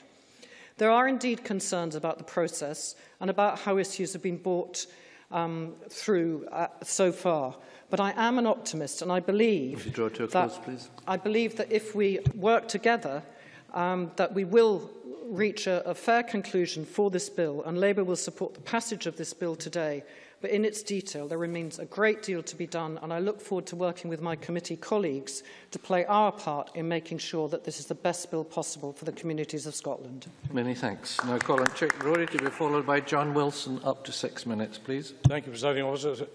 I suppose, as an avowed devolutionist and a strong supporter of personal, community and country independence, it's an inevitable expectation that I support this particular bill. Centralism and collectivism have no place in my personal lexicon. In general, I do support it, but I'm not so blinded by it to imagine that our governmental structures are perfect. Else why would I seek a wholly different change to the structure to current national government of these islands? And continue to subscribe to my view that our local authorities and community groups are an integral part of an overall governance alongside our national government at Holyrood. I do believe, however, that change is inevitable, and I hold the view that political power at the end of the day is a bottoms-up process, and that we have an obligation to ensure that this particular bill embraces that objective. Now, while the general intent of the bill is welcome, I consider that some of its objectives and tenets may need further review in its current construction. I believe, of course, these can be addressed. The Christie Commission recommended that the bill should seek to strengthen communities' voices in shaping the services that affect them. That empowerment is, as the policy memorandum to the bill states, empowerment is a core pillar of the human rights approach. And in the course of the enactment, we have to ensure that we secure a greater engagement, a greater participation of communities over decisions that affect their lives, so they can determine what happens in building their community. Now, while Christy was right on focusing on outcomes, I say outcomes, not targets, democratic involvement, democratic decision-making, democratic engagement at a community level, it is currently, I believe, very poor, despite the laudable election turnout in Fife. In some areas, and particularly in decisions affecting, for example, wind farms, it is perceived in a few isolated cases that objections or support allegedly come down to a very few elected, or indeed some cases appointed individuals. I'm sorry. They discuss community benefits and the like. My contention is that more emphasis has to go on local community democracy and ownership, and to avoid what the policy memorandum states, that communities might have difficulty in understanding the draft legislation of the bill, or as the Local Government and Regeneration Committee said in its report last February, it stated that current experience of community empowerment in action across Scotland is mixed. Presiding Officer, democracy, better understanding of the proposed legislation, a focus on, and I repeat again, outcomes, not targets, and continuous improvement, but above all, responsibility and accountability for communities are critical. The vehicle, I believe, to support this change, the change in core public service reforms, rests with the current community planning process. These partnerships, these are key conduits of change to full community empowerment. Yesterday, I met with the very senior representatives in Ayrshire of the police and fire services, who play a key role, not just in managing their services, but in helping to empower communities through the understanding of their objectives, as I say, in their areas, but beyond, through that planning process.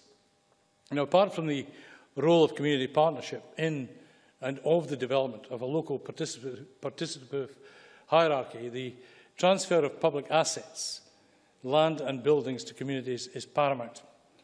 Notwithstanding the challenge, and there will be challenges, and the need for appropriate fiscal management and recording, and the increased responsibility of communities to own and improve the utilisation of public capital assets, all of these, if done effectively, will stimulate, I believe, productive activity in the communities.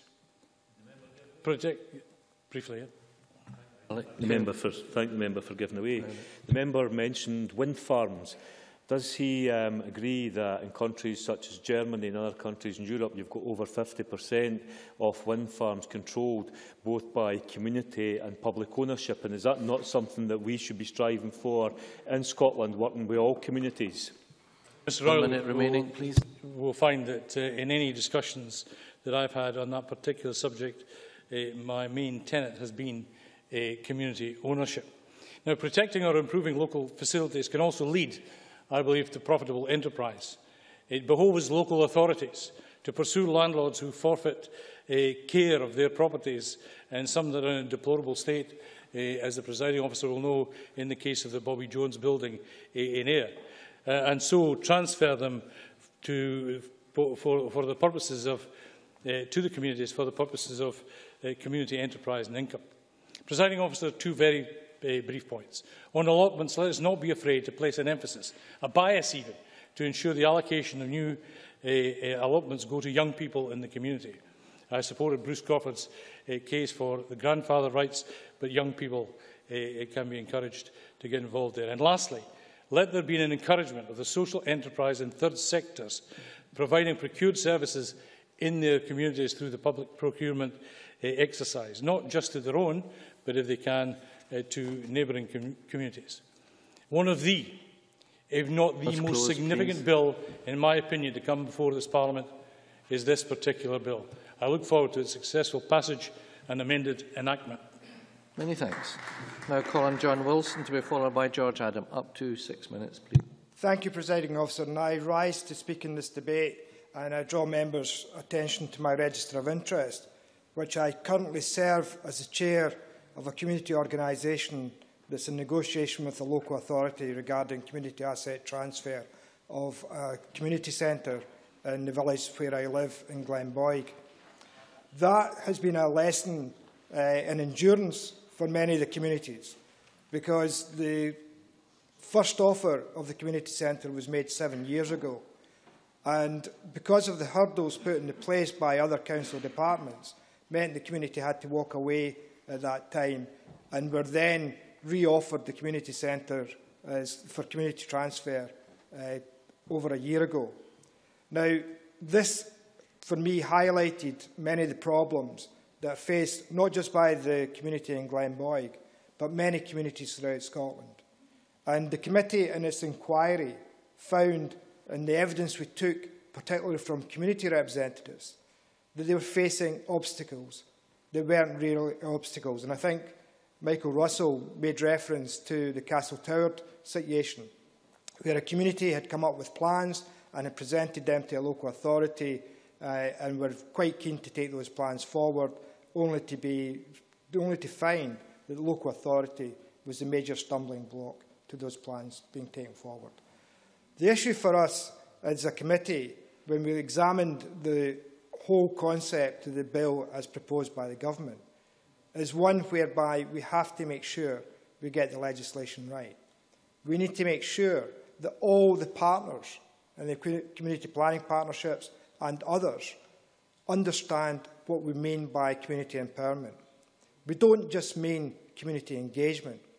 We mean real power being passed to communities for them to participate fully in the decision-making and delivery of services within their own communities. For too many organisations, they see communities as an obstacle in actually delivering what they think should be done to communities, not what communities require or what communities identify are their real needs. And as I said, as a committee, we spent almost 3 years taking evidence on a number of issues. And I pay tribute to the many community organisations that came forward and were quite candid in relation to the issues that they faced in many respects in taking forward what they wanted to see happening in their communities. And the committee report highlights that there should be an explicit requirement on all community planning partners to include community capacity building in local plans and to report on progress along with setting out future plans in every annual report. And we hope that the Minister can take that on board and get that message out quite clearly to community planning partners as well as local authorities and other agencies, that we are looking for community real engagement, real empowerment of those communities.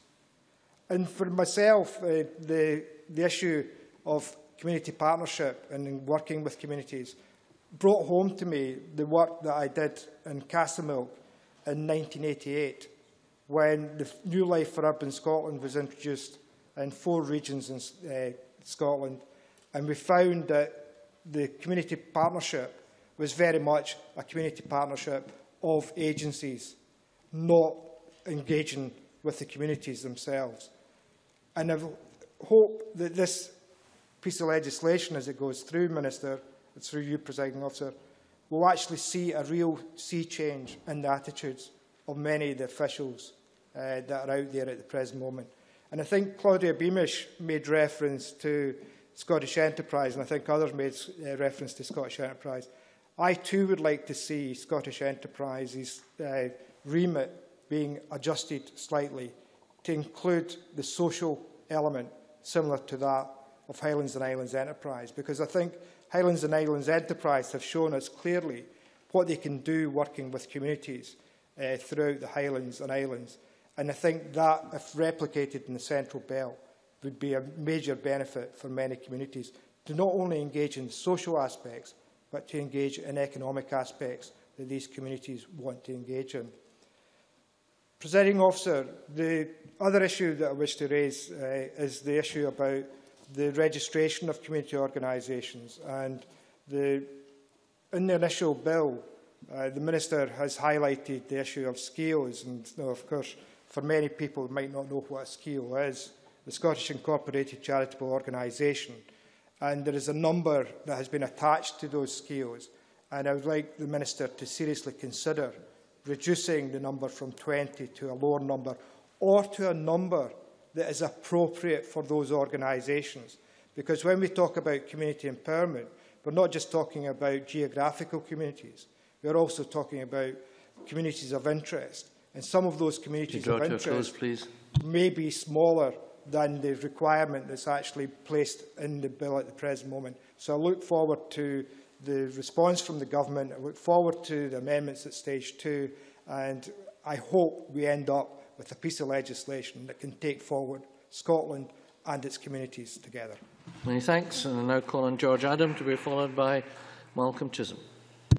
Thank you, Presiding Officer. Although I'm not on the committee, I was there to welcome everyone when they came to Paisley to see what was happening with the communities within the town. And it is very interesting to see the very varied groups and what was in offer and the kind of what they're trying to do, because there are many challenges in our community. But the Community Empowerment Bill is absolutely no surprise to me that my colleague and friend Derek Mackay was the Minister when we first started talking about this, because he saw the challenges that towns and communities like Paisley have, and he could see that a bill like this could empower people locally to make that difference. But one of the major issues that we have is, how do we deal with buildings that may fall into disuse because of a change of a public service? Now, this is obviously something that happens throughout the country and is an issue, because recently we've had the Russell Institute in Paisley, which was a building that was used for NHS Greater Glasgow and Clyde. They changed the service and moved on, and as a local MSP, when Paisley Development Trust came to me looking for a project for the future,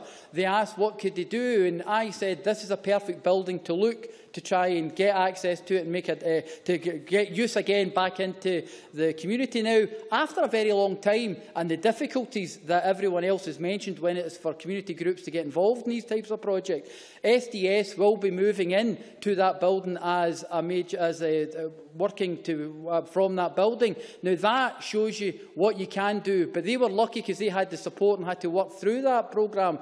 Other groups aren't so lucky, and we have to make sure that we can actually use this bill to ensure that we can make that difference and get these assets back online. But we also have another selection of very large places of worship in Paisley that no longer have the congregations to actually sustain the buildings themselves. Now, how do we deal with these buildings? Some of them are of Paisley significance, some of them are national significance, like Paisley Abbey. And we have to see in the future, how do we actually deal with that, because no longer can these buildings be sustained by the organisations that currently run them, and they are of importance to the local community. But I also welcome the £10 million that the First Minister announced in our programme for government and the new Empowering Communities Fund, because this will allow community groups to get to the finance to try and develop these types of programmes. One of the very interesting projects that's happening in my area is from a local businessman called Gary Kerr, and the shorthand for Presiding Officer would be, Gary has a very similar view on Paisley as I have. He's very committed, he's very ambitious for the town, and he sees that there are some buildings that we could be using that have been left if they were used from a previous use.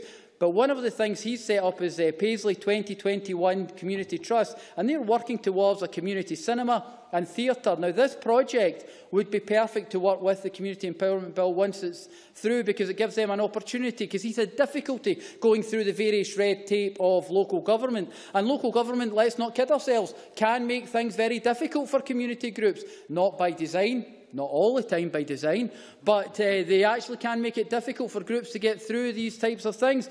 And their idea is to have a community-based theatre and cinema within the town, because there is a demographic of older people who do not want to go to the multiplexes in various parts of the area. They want to go to something that is more traditional and what they regard as cinema. But that brings me to some of the other things when you're dealing with some of the historic buildings in the area. And, you know, the Scottish Council for Voluntary Organisations mentioned that they support the transfer of assets to communities, provided that the community has a active desire to take ownership of them. Now, this happens quite a lot when you're dealing with local authorities, because their idea a lot of the time, and as a former councillor, presiding officer, I can tell you this, their idea of community engagement and community involvement in these types of things is to try and force a community to take a building that they no longer wish to use or actually have, one that they think they just want to get off the balance sheet, and it's a small part of the actual the budget itself. Now, that's not the way to do things, and I think this is what SCVO are saying when it comes to this situation. We have to make sure that the communities are empowered in such a way that they can take on board all these issues and work with the buildings and the type of services that they want.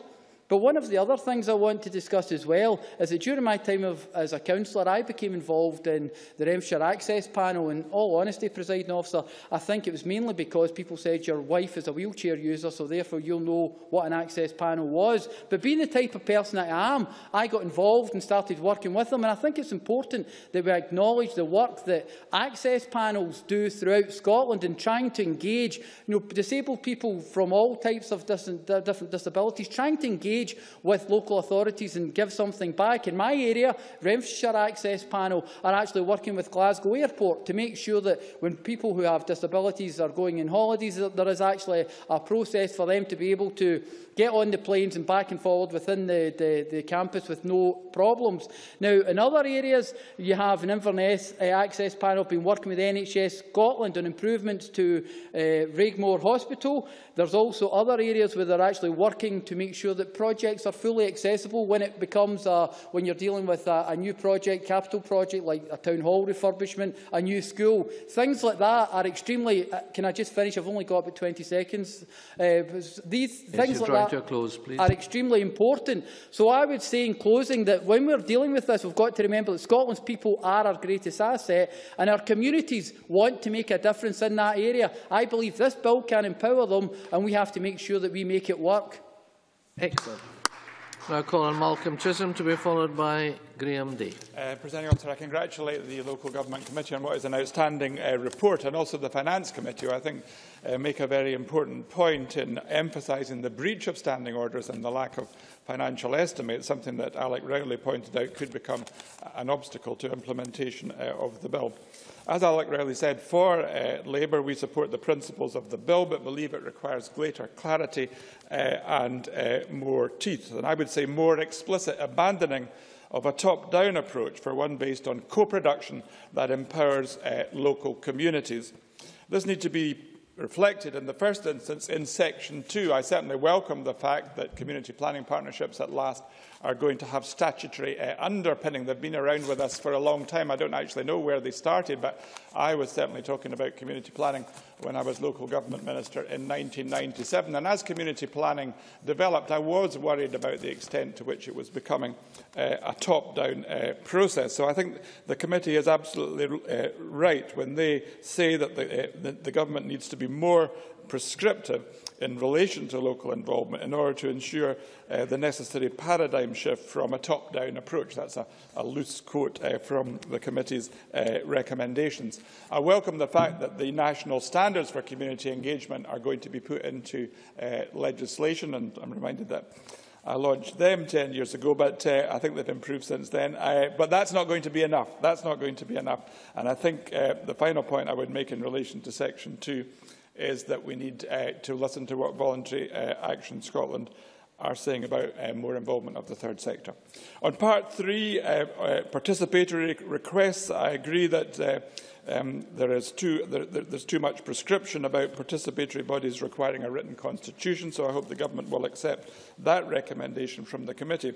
And I'm also disappointed that although the definition of participatory bodies includes community councils, there's little in the bill itself that reinforces the importance of community councils. Later today I'll be going to West Pilton and West Granton community councils, one of several excellent community councils in my own constituency, which is probably why I have a particularly positive view of them. I expect actually they'll be asking me about the bill and how it went today, because they've been very interested, that particular community council, in the progress of the community empowerment bill. And in fact, some members of that community council have been particularly interested in Section 5 on asset transfer. I think actually they contacted and possibly even had a meeting with Marco Biaggi about this, and I'm going to have a meeting with some of them, with some regeneration officials later in 3 or 4 weeks' time, I think.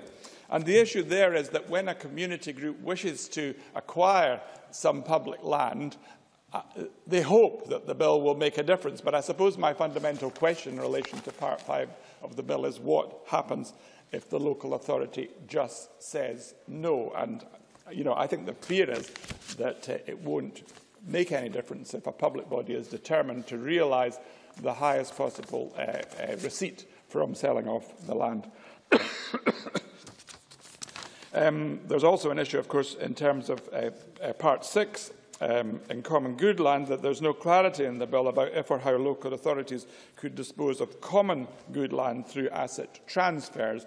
In fact, there's a lot of questions, I think, about Section 6 in general, and although everyone has welcomed the transparency of registers of common good land, there's still a lack of clarity, of course, about the statutory definition. Part 4, sorry, I'm trying to get through all the bills in the short time available. The right to buy land will be substantially extended. I'm sure that's widely welcomed, and I particularly welcome the compulsory right to buy, which gives communities the right to acquire land without it being put on the market. However, the Rural Affairs Committee here did some sterling work in pointing out some of the problems around the definition of abandoned and neglected land. Apart from anything else, that's a bit of a legal quagmire, and I'm sure the Government will look very carefully at the recommendation from the Rural Affairs Committee that they should consider a definition that relates to wider circumstances which can be a barrier to sustainable development. Section 7 on allotments. Clearly, as Alec Rowley said, we need further discussion with the Scottish Allotment and Garden Society, and we need to link the work on allotments with food in particular, and health and well-being more generally. Section 8 on non-domestic rates relief is obviously linked to some of the financial concerns I mentioned at the beginning. And Section 1 I broadly welcome, not least as a member of the Finance Committee, because we've been emphasising the importance of outcomes and outcome-based budgeting for a long time. I'd like to conclude with a quote from the Commission on Strengthening Local Democracy, because they published Effective Democracy Reconnecting with Communities last year. And I think this is important, obviously, for wider devolution arguments as well. They say that Scotland cannot deliver on improved democratic participation without radical new thinking. There now appears to be agreement that Scotland should have substantially more powers, but simply repositioning control nationally in Edinburgh or London will not tackle the complex opportunities and challenges that communities face. The shift needs to be decisive and far-reaching, not a trickle of power to councils, then to communities, all controlled from above. And I think above in that context could refer to councils as well as to the Scottish Parliament and the Scottish Government. We need genuine power into local communities at a local level. Many thanks. I now call on Graham Day to be followed by Alison Johnson.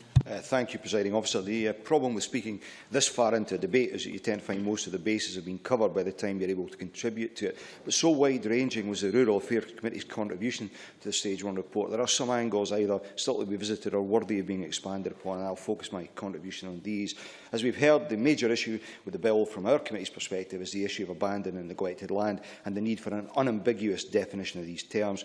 But there were several other areas covered by our report which, although less significant, were nevertheless important. Firstly, human rights. There is a lack of detail in the policy memorandum on human rights. However, from the evidence we took, an interesting perspective on the role human rights plays in community purchases of land or property did emerge. As Claudia Beamish touched on, the committee understands that ECHR does not mean private ownership must be protected in all circumstances.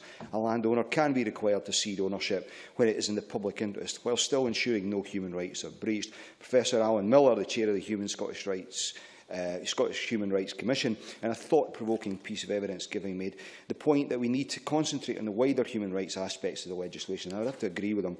Professor Miller explained the community right to buy doesn't exist in order for the community to purchase a property or land for the sake of it. It needs to be in the public interest and is therefore a qualified right to buy. And as he observed, if human rights is seen in the wider context, there will be a realisation that it drives us not towards courts and lawyers, but towards having an environment in which there is more constructive dialogue between landowners and communities. Cabinet Secretary Richard Lockhead acknowledged to the committee that we must have at the forefront of our mind the rights of communities and the wider public interest as much as the rights of landowners and property owners. I wonder if the Minister could outline, therefore, in closing, how the Government has reflected on Professor Miller's points as the Cabinet Secretary undertook would be done. The committee also examined membership numbers and the make-up of a community. We took a good deal of evidence on the registration process and the requirements in order to register. The committee expressed considerable concern over the minimum number of members required of Scottish incorporated charitable organisations. If SCIOs are to have no fewer than 20 members, as the bill proposes, then the reality is a number of current SCIOs will not be able to register a community interest in land, as they would not be an eligible community body. There are communities small and large across Scotland, and as such there will be times when a well-functioning SCIO has less than 20 members. The committee heard of examples in Inverclyde, where SCIOs of 8 and 10 members are working extremely well. It does seem, as John Wilson alluded to, that this requirement is unnecessarily prescriptive. The requirement to register was another area the Rural Affairs Committee covered. Much of the evidence we heard called for a simplification of the registration process. However, there was also much discussion over the requirement to register in relation to communities reacting to land becoming available, rather than being proactive in that registration. While I can understand that communities are, unless prompted, perhaps more likely to be reactive than proactive in this regard, I think registration would greatly encourage the latter, and therefore lead to possibly more considered decisions to acquire property or land for the community. However, that's not to say that the registration should be conducted as outlined currently in the bill. The committee felt that a simplified registration process would not only encourage a proactive approach from communities, but would also ensure that these communities can empower themselves rather than become caught up in a lengthy and complex process. If we are to entice as many communities as possible into this, then we need to be mindful that expertise and capacity is likely to be less pronounced amongst the less affluent. Re-registration was a further area we looked at in some detail. As we've heard, the bill outlines a need for re-registration after 5 years, with the same potentially complex process needed to be gone through again. Many stakeholders have concerns over both the timeframe and the need for the same process to be completed for a second time. There does seem a more straightforward answer to all of this, as outlined in our report, which is to stick with the 5-year timeframe as proposed in the bill, but with a simplified process that leans towards a presumption in favour of re-registration. Presiding Officer, if we were to retain the provisions relating to abandoned or neglected land, and I do share other committee members' concerns over this unless clear and unambiguous definitions come forward, then we do require some clarity in a number of areas, namely whether these provisions would apply only to those parts of a landholding that were considered to be wholly or mainly abandoned or neglected, or to the entire landholding. What happens where it is, in fact, a tenant rather than the landowner who is responsible for a lack of activity or poor management? Will there be an exclusion for land which is being utilised for recognised conservation and environmental purposes, i.e. natural regeneration for biodiversity or flood prevention purposes? Presiding Officer, I think there is unanimity across this chamber, indeed across Scotland, in support of the policy intent of the bill. There are differences of opinion on how best, in practical terms, to best deliver on that intent. But we are as one on the potential for good that the legislation has. And I think our resolve to working towards making the Community Empowerment Bill, as the Minister, I think, said in opening, the best bill it can be. Many thanks. I now call on Alison Johnson to be followed by Willie Coffey. Generous 6 minutes. Thank you, Presiding Officer, and thank you. I'd like to thank also those who have contributed to getting the bill to this stage.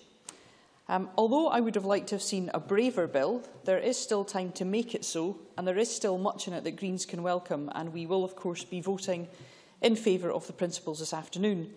People from many different groups and communities had big expectations for this legislation, and today I want to concentrate on empowering the community of football fans who want to buy their football clubs. As a first step, we welcome the Rural Affairs, Climate Change and Environment Committee's recommendation that the list of eligible bodies be expanded to include community benefit societies and community interest companies. This is an important foundation for fan ownership, given the way so many fans' trusts are organised. But a proper fans' right to buy?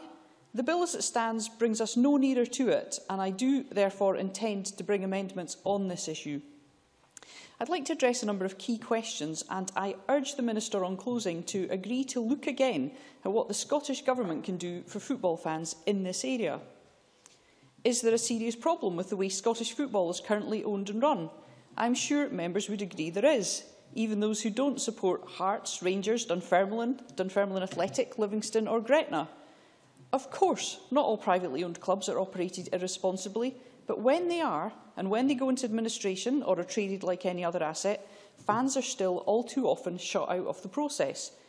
We should also have a clear process to ensure that there's a clear exit strategy for responsible owners who decide, for whatever reason, to call time on their period as custodian of a club. But wasn't there just a review into this which decided not to make the case for fan ownership? Well, no. Stephen Morrow is a great expert, but as his report says, the desirability or otherwise of supporter ownership wasn't discussed within the working group, which is a shame, but that's the remit given to them by ministers. And can fan ownership really work? Well, the evidence from Scotland and around the world is that it can, and members across this chamber appear to agree. I know Kenny McCaskill is helping Hibs fans as they try to take control of their club. Ian Murray has worked with Hearts. And I know that Bruce Crawford played a key role in the efforts of Stirling Albion fans to buy their club. Many other members will know their local fans' trusts, keen, smart, determined groups with the club's best interests at heart. But wouldn't a right to buy drive out good owners of Scottish clubs? Hardly. If a club is thriving on and off the pitch, there won't be an appetite to change that. But good owners come and go, and when they go, fans should have first right of refusal to take over. Oh, but isn't this too radical? No, it isn't. Yes. Okay, Brodie. In the case of, thank you for taking the intervention. In the case of one particular club that one might say is in trouble, I was asked to submit an idea, which I did, and then found that because they have 7 supporters' trusts that couldn't agree with each other, there was no hope of it becoming a community-based soccer club.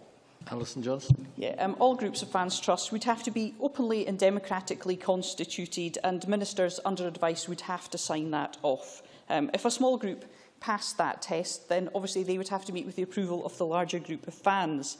But this isn't too radical. The Parliament itself, this Parliament, has decided that tens of thousands of acres should be available to communities to buy in this way. A brave piece of legislation which the Park case confirmed was within European law. And if large areas of Scotland's land should be available to local people, clubs should be available to their fans. But is legislation necessary? What's stopping fans from just buying their clubs already? Well, as we have seen all too often in recent times, it takes a great deal of time to raise the money. And a period like those set out in this bill, where they're automatically the preferred bidder, would make it far more straightforward. The committee's report quotes the Minister as saying, "The driving force behind the bill is the view that we can unlock much of Scotland's potential through community empowerment." Of course this is true. It's also true that we can unlock much of Scotland's football potential through fan empowerment in exactly the same way. We need to see fans as a community and football clubs as their assets. And before we consider this bill again, I would urge members to talk to their local fans and see what they think. If their club is being sold or worse, would they want the option of first refusal? My view is this. In 30 years' time, Scottish football could be entirely transformed. We'll wonder why clubs were ever owned by anyone but their fans, and we may be enjoying a much stronger national game by then too. I'd briefly like to talk about a couple of other areas: common good and participatory budgeting. The common good registers will increase consistency across local authorities, but we need more than simply a bare spreadsheet listing assets.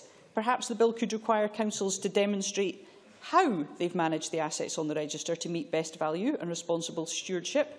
I'd also like to see a requirement to set out how councils have valued the assets and to publish a periodic plan on long-term management of the common good on behalf of the people. And I'd also like to agree with the committee's recommendation for a timescale for completion of the register. Finally, this bill has been described by the government as the biggest transfer of powers since devolution. But real empowerment and decentralisation can only be achieved if financial power goes alongside new duties and rights. The Minister spoke positively of the impact of participatory budgeting schemes. There was support for PB in the original bill consultation, and it has indeed worked well in areas like Leith, where packed public meetings have reached consensus on local spending priorities. I urge him to consider legislative options and ask what specific support the government might give to expanding this report. And finally, Presiding Officer, it is exceptionally important that the issues raised around allotments are resolved. Thank you. Thanks very much. We now call on Willie Coffey. 6 minutes are thereby, please. Thanks very much, Presiding Officer. I mean, although I didn't join the committee until the beginning of December, I think, like many of my colleagues, the proposals in the bill are familiar territory, certainly for many of us who were serving local councillors for many years. There are big messages in there about outcomes and what success might actually look like, putting our community planning partnerships on a statutory footing for the first time, and real empowerment for local people and representative organisations to be more than simply engaged in a process, but to help define what the future will look like at a local level. If we achieve these aims, we will certainly have taken a great stride forwards, I think, towards delivering real community empowerment. As our committee convener said only a few weeks ago during his speech on flexibility and autonomy in local government, that if communities are to be empowered, those powers must be passed down through the tiers of government, but at the moment this wasn't happening. So the bill, Presiding Officer, gives us that golden opportunity to move this forward to the next stage.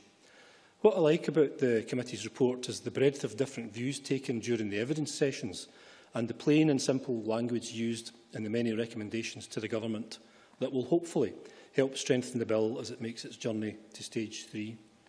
On the issue of setting national outcomes, I think it's correct that there's an obligation in ministers to develop, publish and review a set of national outcomes for Scotland, but it's equally important that local communities have the power to define what those may actually be too. Many of those giving evidence asked for this, offering the view that this would really empower communities from the bottom up. This could be as demanding as it is rewarding. On the one hand, as Audit Scotland commented, we might wish to set national outcomes to assess national progress on things like health inequalities, life expectancy or educational attainment. But national indicators can often mask significant local variations in performance. And as I mentioned earlier, success might look quite different from one community to another. So there's a big challenge there, but it's so important to work in this to try to get that balance right. The section in community planning certainly got some robust feedback, probably as a result of varying levels of satisfaction with the community planning process over the past decade. Some felt that hitherto the process was far too top-down, where a collection of public bodies basically came together to map out a community's future for it. In some cases, that could hardly even pass as engagement. And for this process to work according to the SCVO, there must be an opportunity for local people to articulate those societal changes that they want to see, and for the community planning partnerships to take these up on their behalf. That, in my view, is real empowerment. It shouldn't be a process we shy away from. As Kay Gilmer from East Ayrshire Council said, hold on a second, as Kay Gilmer from East Ayrshire Council said, if we have a culture of improvement, we do not get anxious if communities, individuals in the community or community groups make suggestions about how to innovate or do things differently and better. I'll give way to my colleague. Thank you, and thanks for taking that intervention. Community empowerment is largely dependent on volunteers. Very often the same volunteers are relied upon in communities for the provision of many community facilities. It's likely that community buyouts will enlist the same volunteers because we're reliant on these volunteers all the time.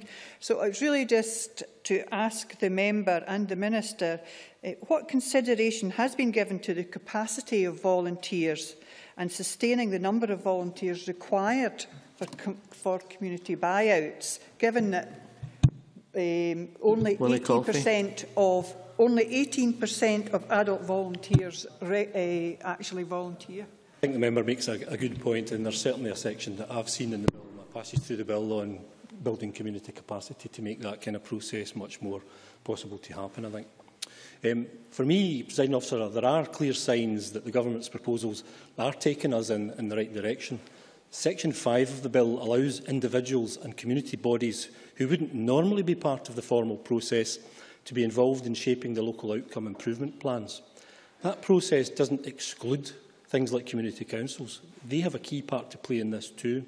But the committee made its views clear that engagement is not the same as empowerment, and John Wilson made this point earlier. I and that the Government should be absolutely clear about how it intends to empower local people in this crucial community planning process.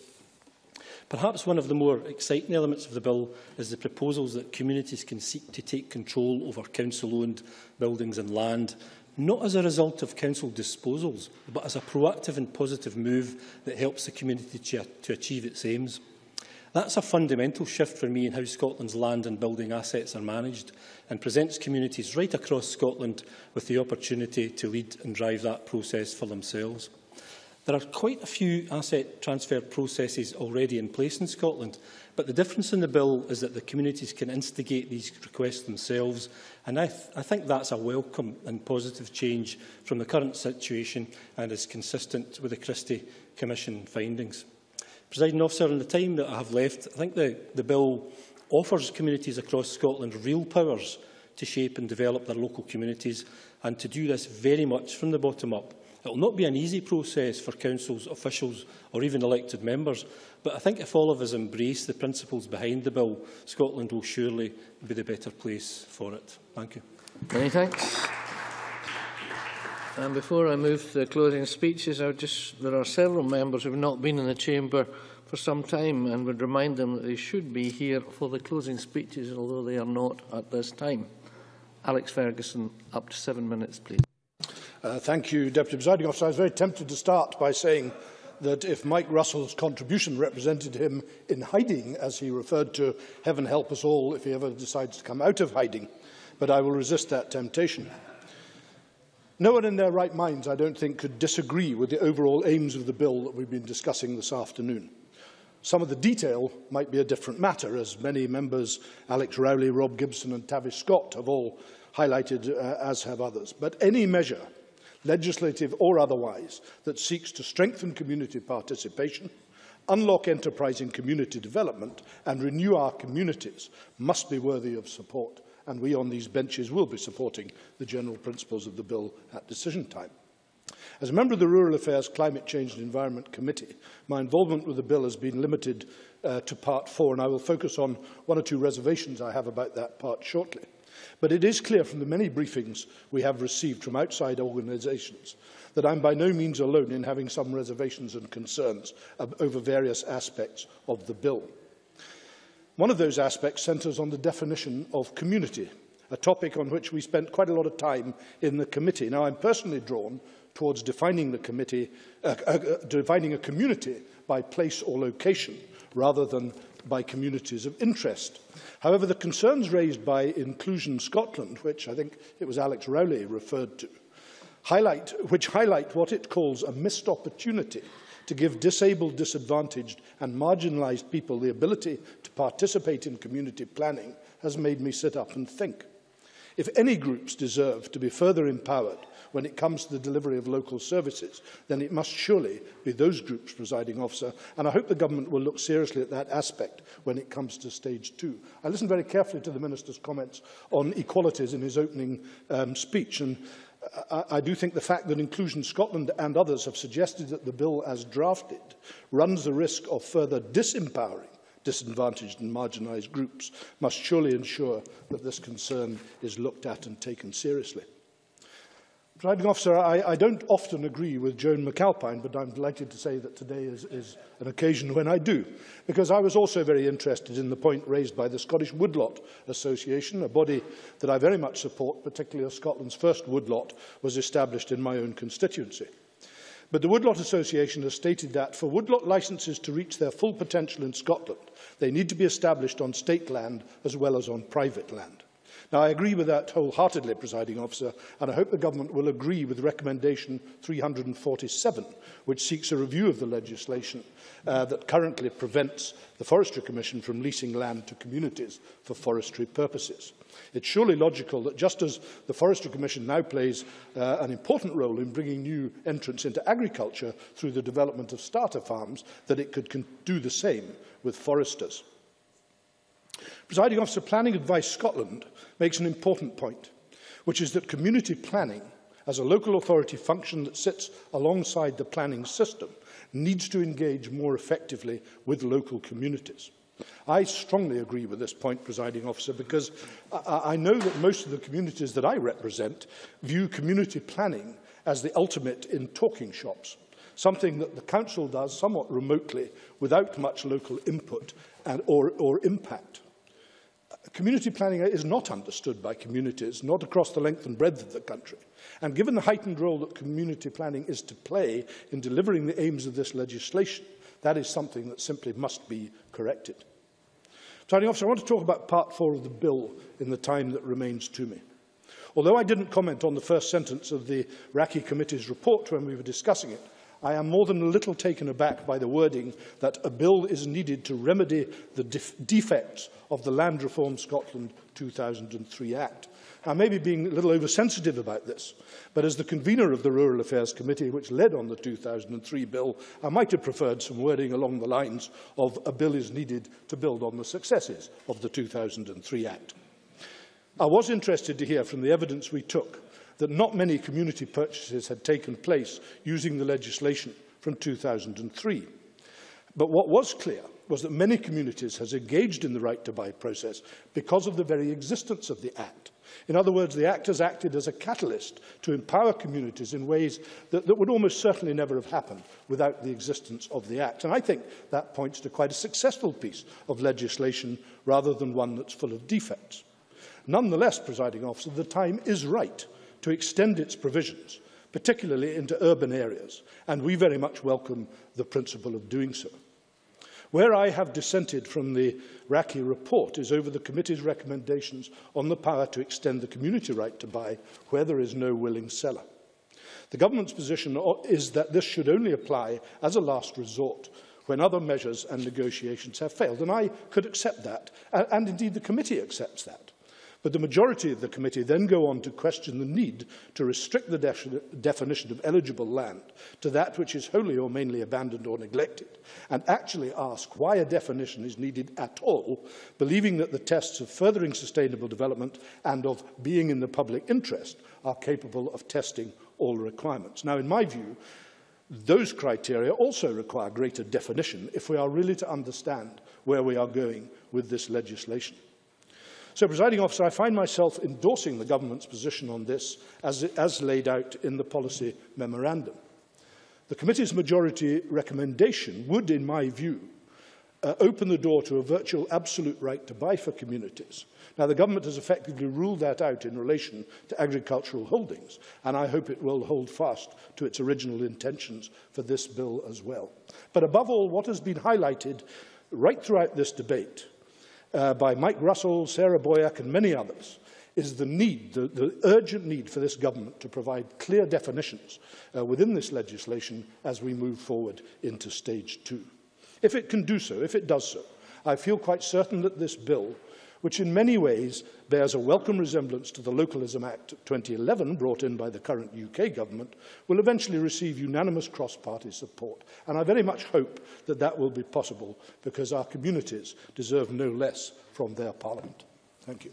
Many thanks. I now call on Ken McIntosh, up to 9 minutes. Thank you, Presiding Officer. And can I just begin by saying what an excellent debate this has been. There's been clear goodwill expressed from all sides across the Parliament in support of this bill. I think Graham Day talked about it, described it as welcome unanimity. I'm not sure it was quite unanimity. I think Alison Johnson said we could be slightly braver. There was some friendly criticism, but we are definitely welcoming this bill. Certainly the direction of travel outlined in this bill, and we will be supporting it at the decision time today. Not only does it attempt to build on the recommendations of the Christie Commission, I would suggest it builds on the whole devolution agenda and the creation of the Scottish Parliament itself. The idea of subsidiarity and of each of us at a local and personal level exercising as much control and influence as possible over the forces that affect our lives and the services which support us in that.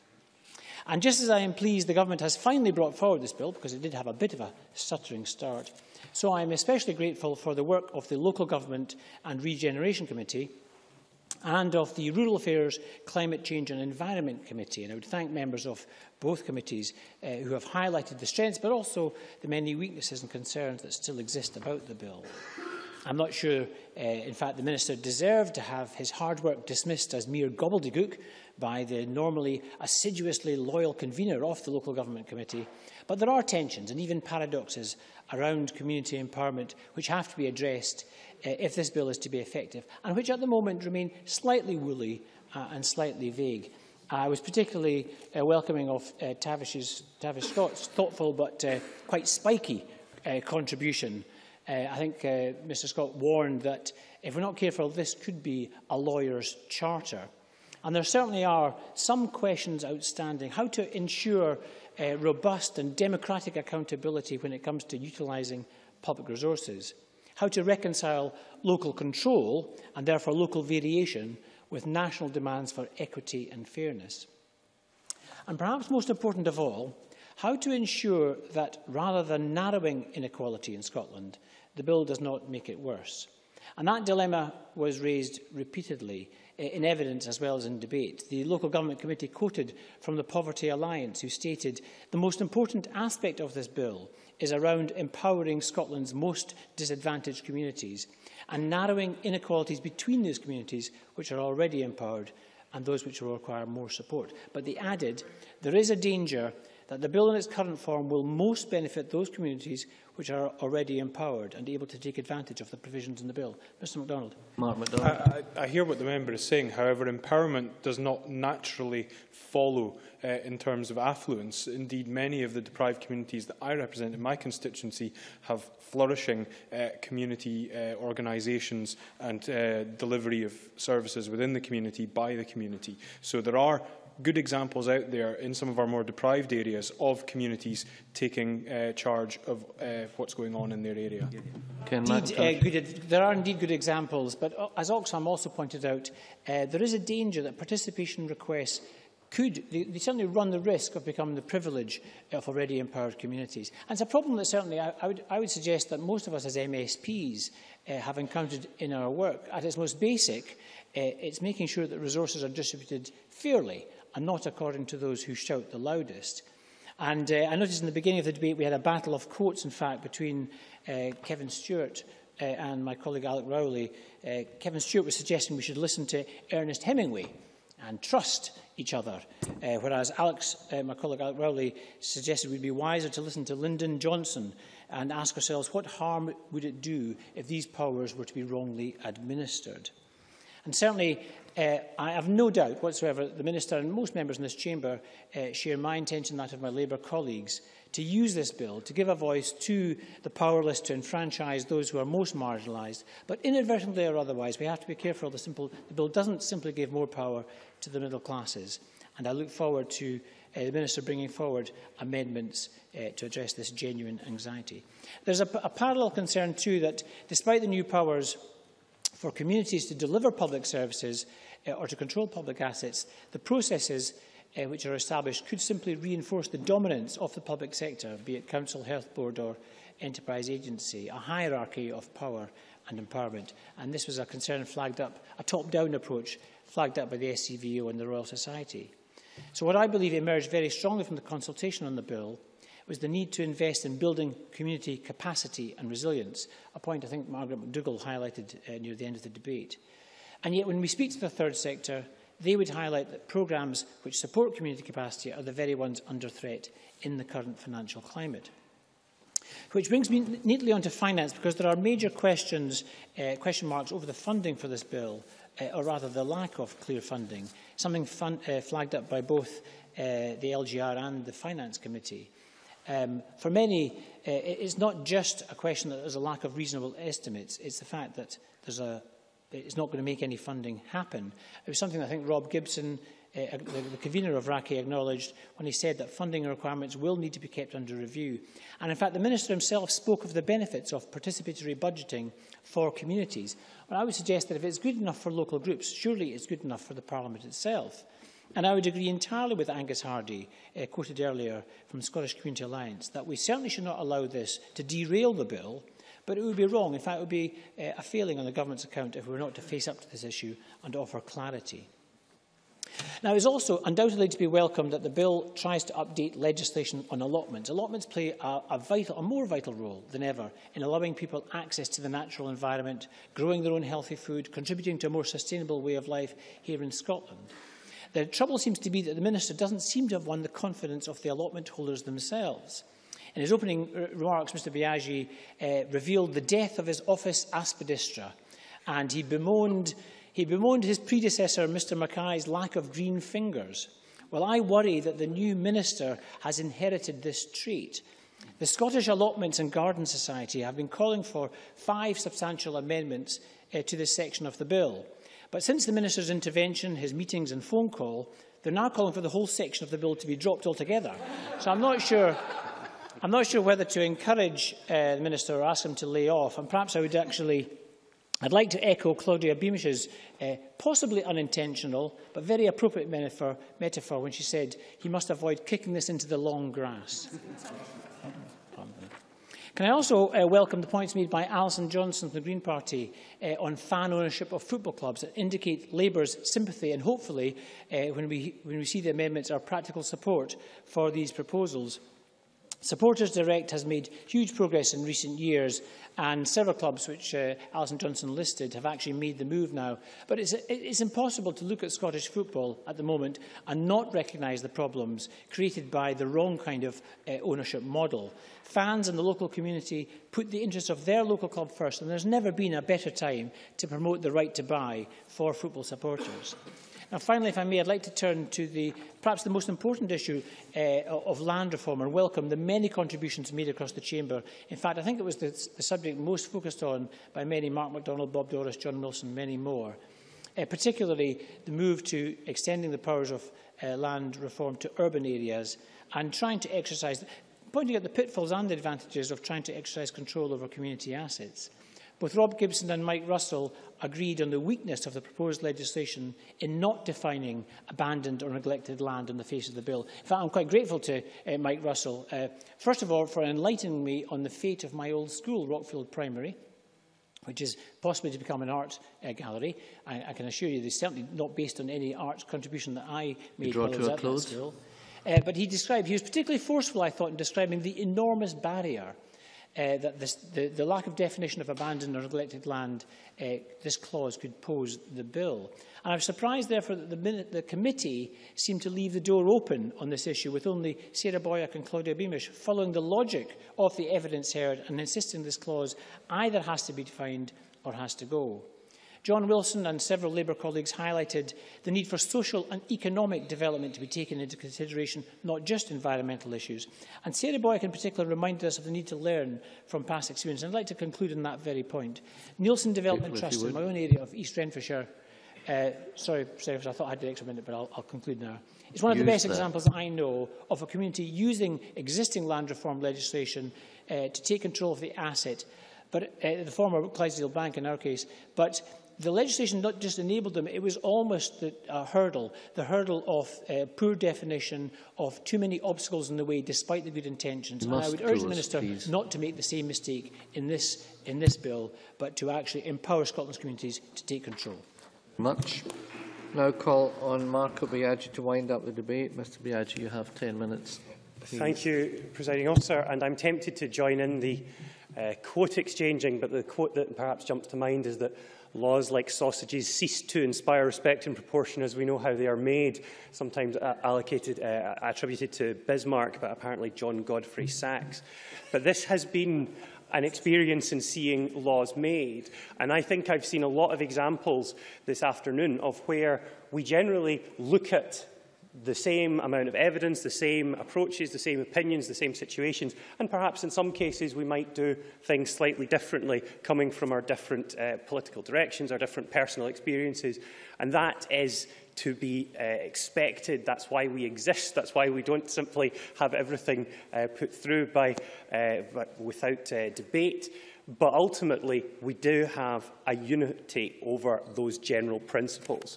But if I can go on to some of these areas where we do disagree, I would just gently suggest that the flip side to that ability to look at the same evidence and come to different conclusions invites the question of what would have happened had the government come to a different conclusion. Would the opposition, in some cases, have been just as strong in highlighting the alternative in those cases? One I would point out, which was first raised by Alex Rowley but was mentioned right through, was the issue of the finances in the bill. We continue to have a difference of view here. As we have said, we believe the financial information provided to the Parliament on the bill has been the best estimate that could have been provided of the administrative, compliance, other costs to which the bill could give rise. It's the best estimate of the timescales as well. We have been upfront throughout the bill process. The elements of this bill, participation requests, community right to buy, asset transfer requests and allotments, will be driven by the demand from communities, and that we cannot predict what that demand might be with any degree of certainty. We know this through consultation, and had we attempted to pluck a figure from the air, that could have been misleading, confusing, false. It would have led to just as much criticism, and let us simply accept that what has been put forward is the best estimates that we can put forward. Now, looking ahead to another area that has had a lot of debate, there is the issue of the allotments part. The government comes to this with a principle that we all agree on here, I hope. Allotments are a good thing, and there should be more of them. That's the principle we share and we're working with. Now, looking at the Scottish Allotments and Garden Society 5-point proposition, going through it, defining a standard plot as normally 250 square metres is something that we intend to have powers to deal with the size, and it should be compared to where we are at the moment, which is that there is essentially no restriction on a local authority. When I visited the allotment I went to see, there were some plots that were described as full plots, there were some that were described as half plots, and local authorities have that variability at the moment. The bill would actually increase the power to set minimum sizing, and I have made the offer to SAGs to initiate those powers straight after the bill is enacted. Similarly, the concerns about fair rent, which I think led to Bruce Crawford's suggestion, at present, there is a fair rent clause, but it is undefined, and the problems that have given rise to the controversy here in Edinburgh of rents being increased substantially are happening under the current legislation. I think looking at these sorts of concerns, we can come to some agreement that kicking this into the long grass isn't going to help anyone, because the additional protections that are put out here, for example, the requirement to create a waiting list that would result in nearly 1,000 new allotments being generated, is something we want to have happen now. It's important to get this done, and I would rather fix at stage 2 and continue in dialogue than remove entirely. I also think it's interesting to note the issues that have been raised about common good. Why common good hasn't been defined? Well, common good is a very interesting, very particular aspect of the Scottish public policy, legal, historic landscape, and it is going to be addressed in oncoming land reform work.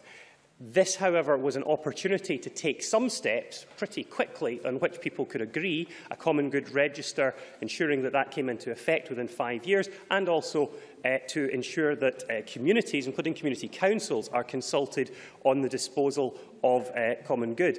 The wider issue will be dealt with in future legislation, but I would just suggest to Alison Johnson that if she wants to tell councils what to do about common good land rather than the approach of the Scottish Government on ensuring consultation with communities, there is a tension there, and had we taken the other route, we would have been criticised as centralists.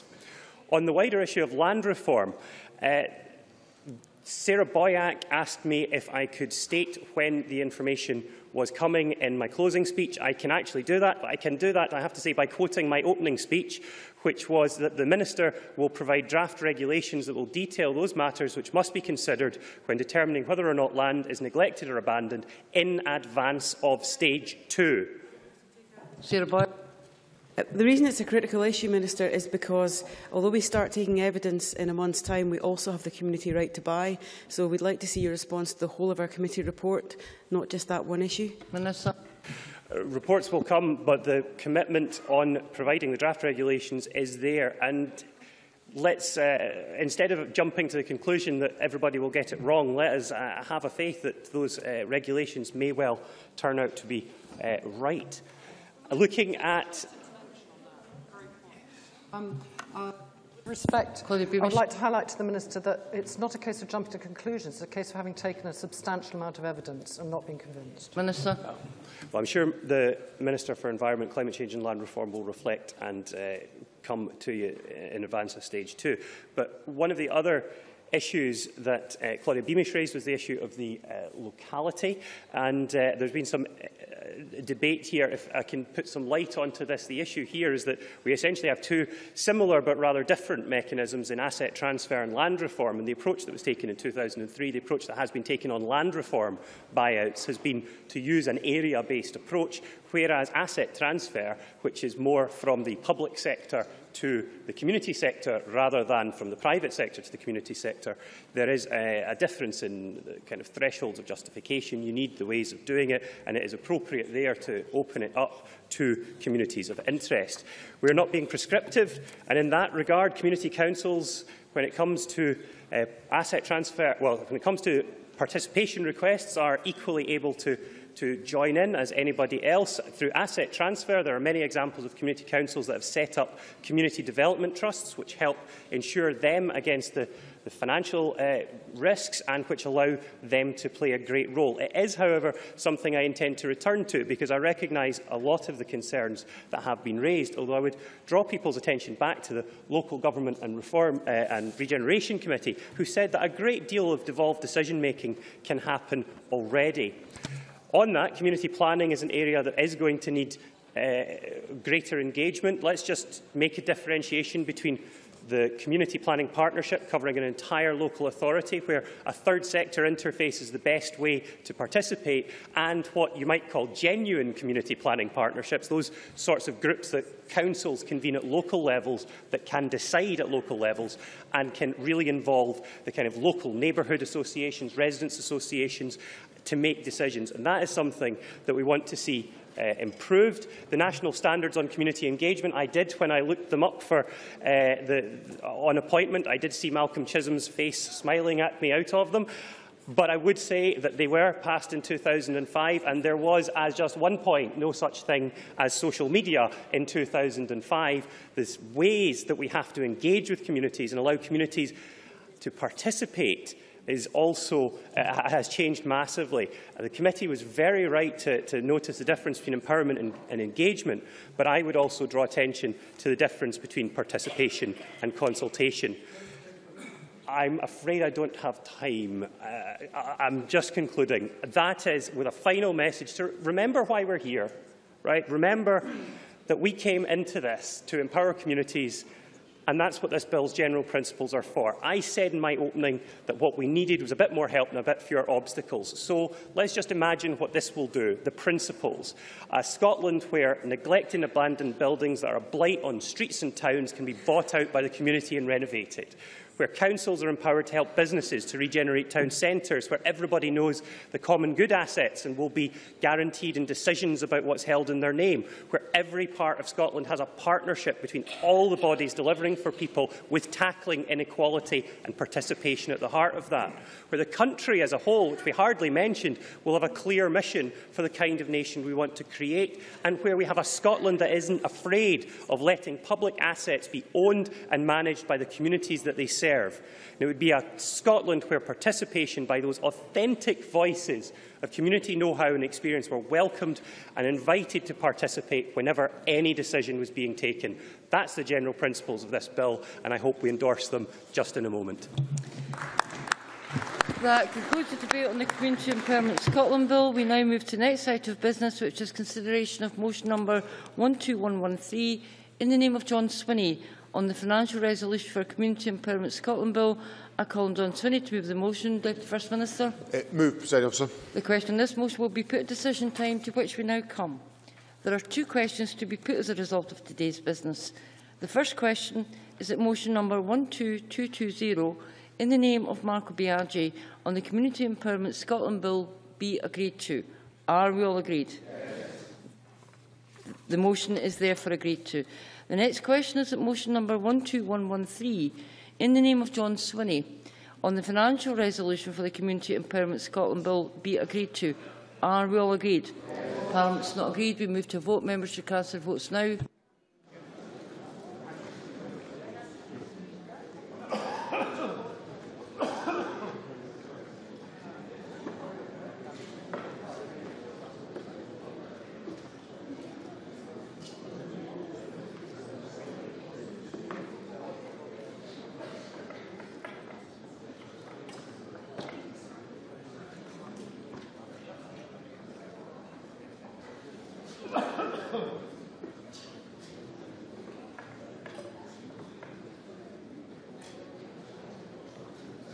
The result of the vote on motion number 12113 in the name of John Swinney is as follows. Yes, 76. No, 31. There were no abstentions. The motion is therefore agreed to. That concludes decision time. We now move to members' business. Members who leave the chamber should do so quickly and quietly.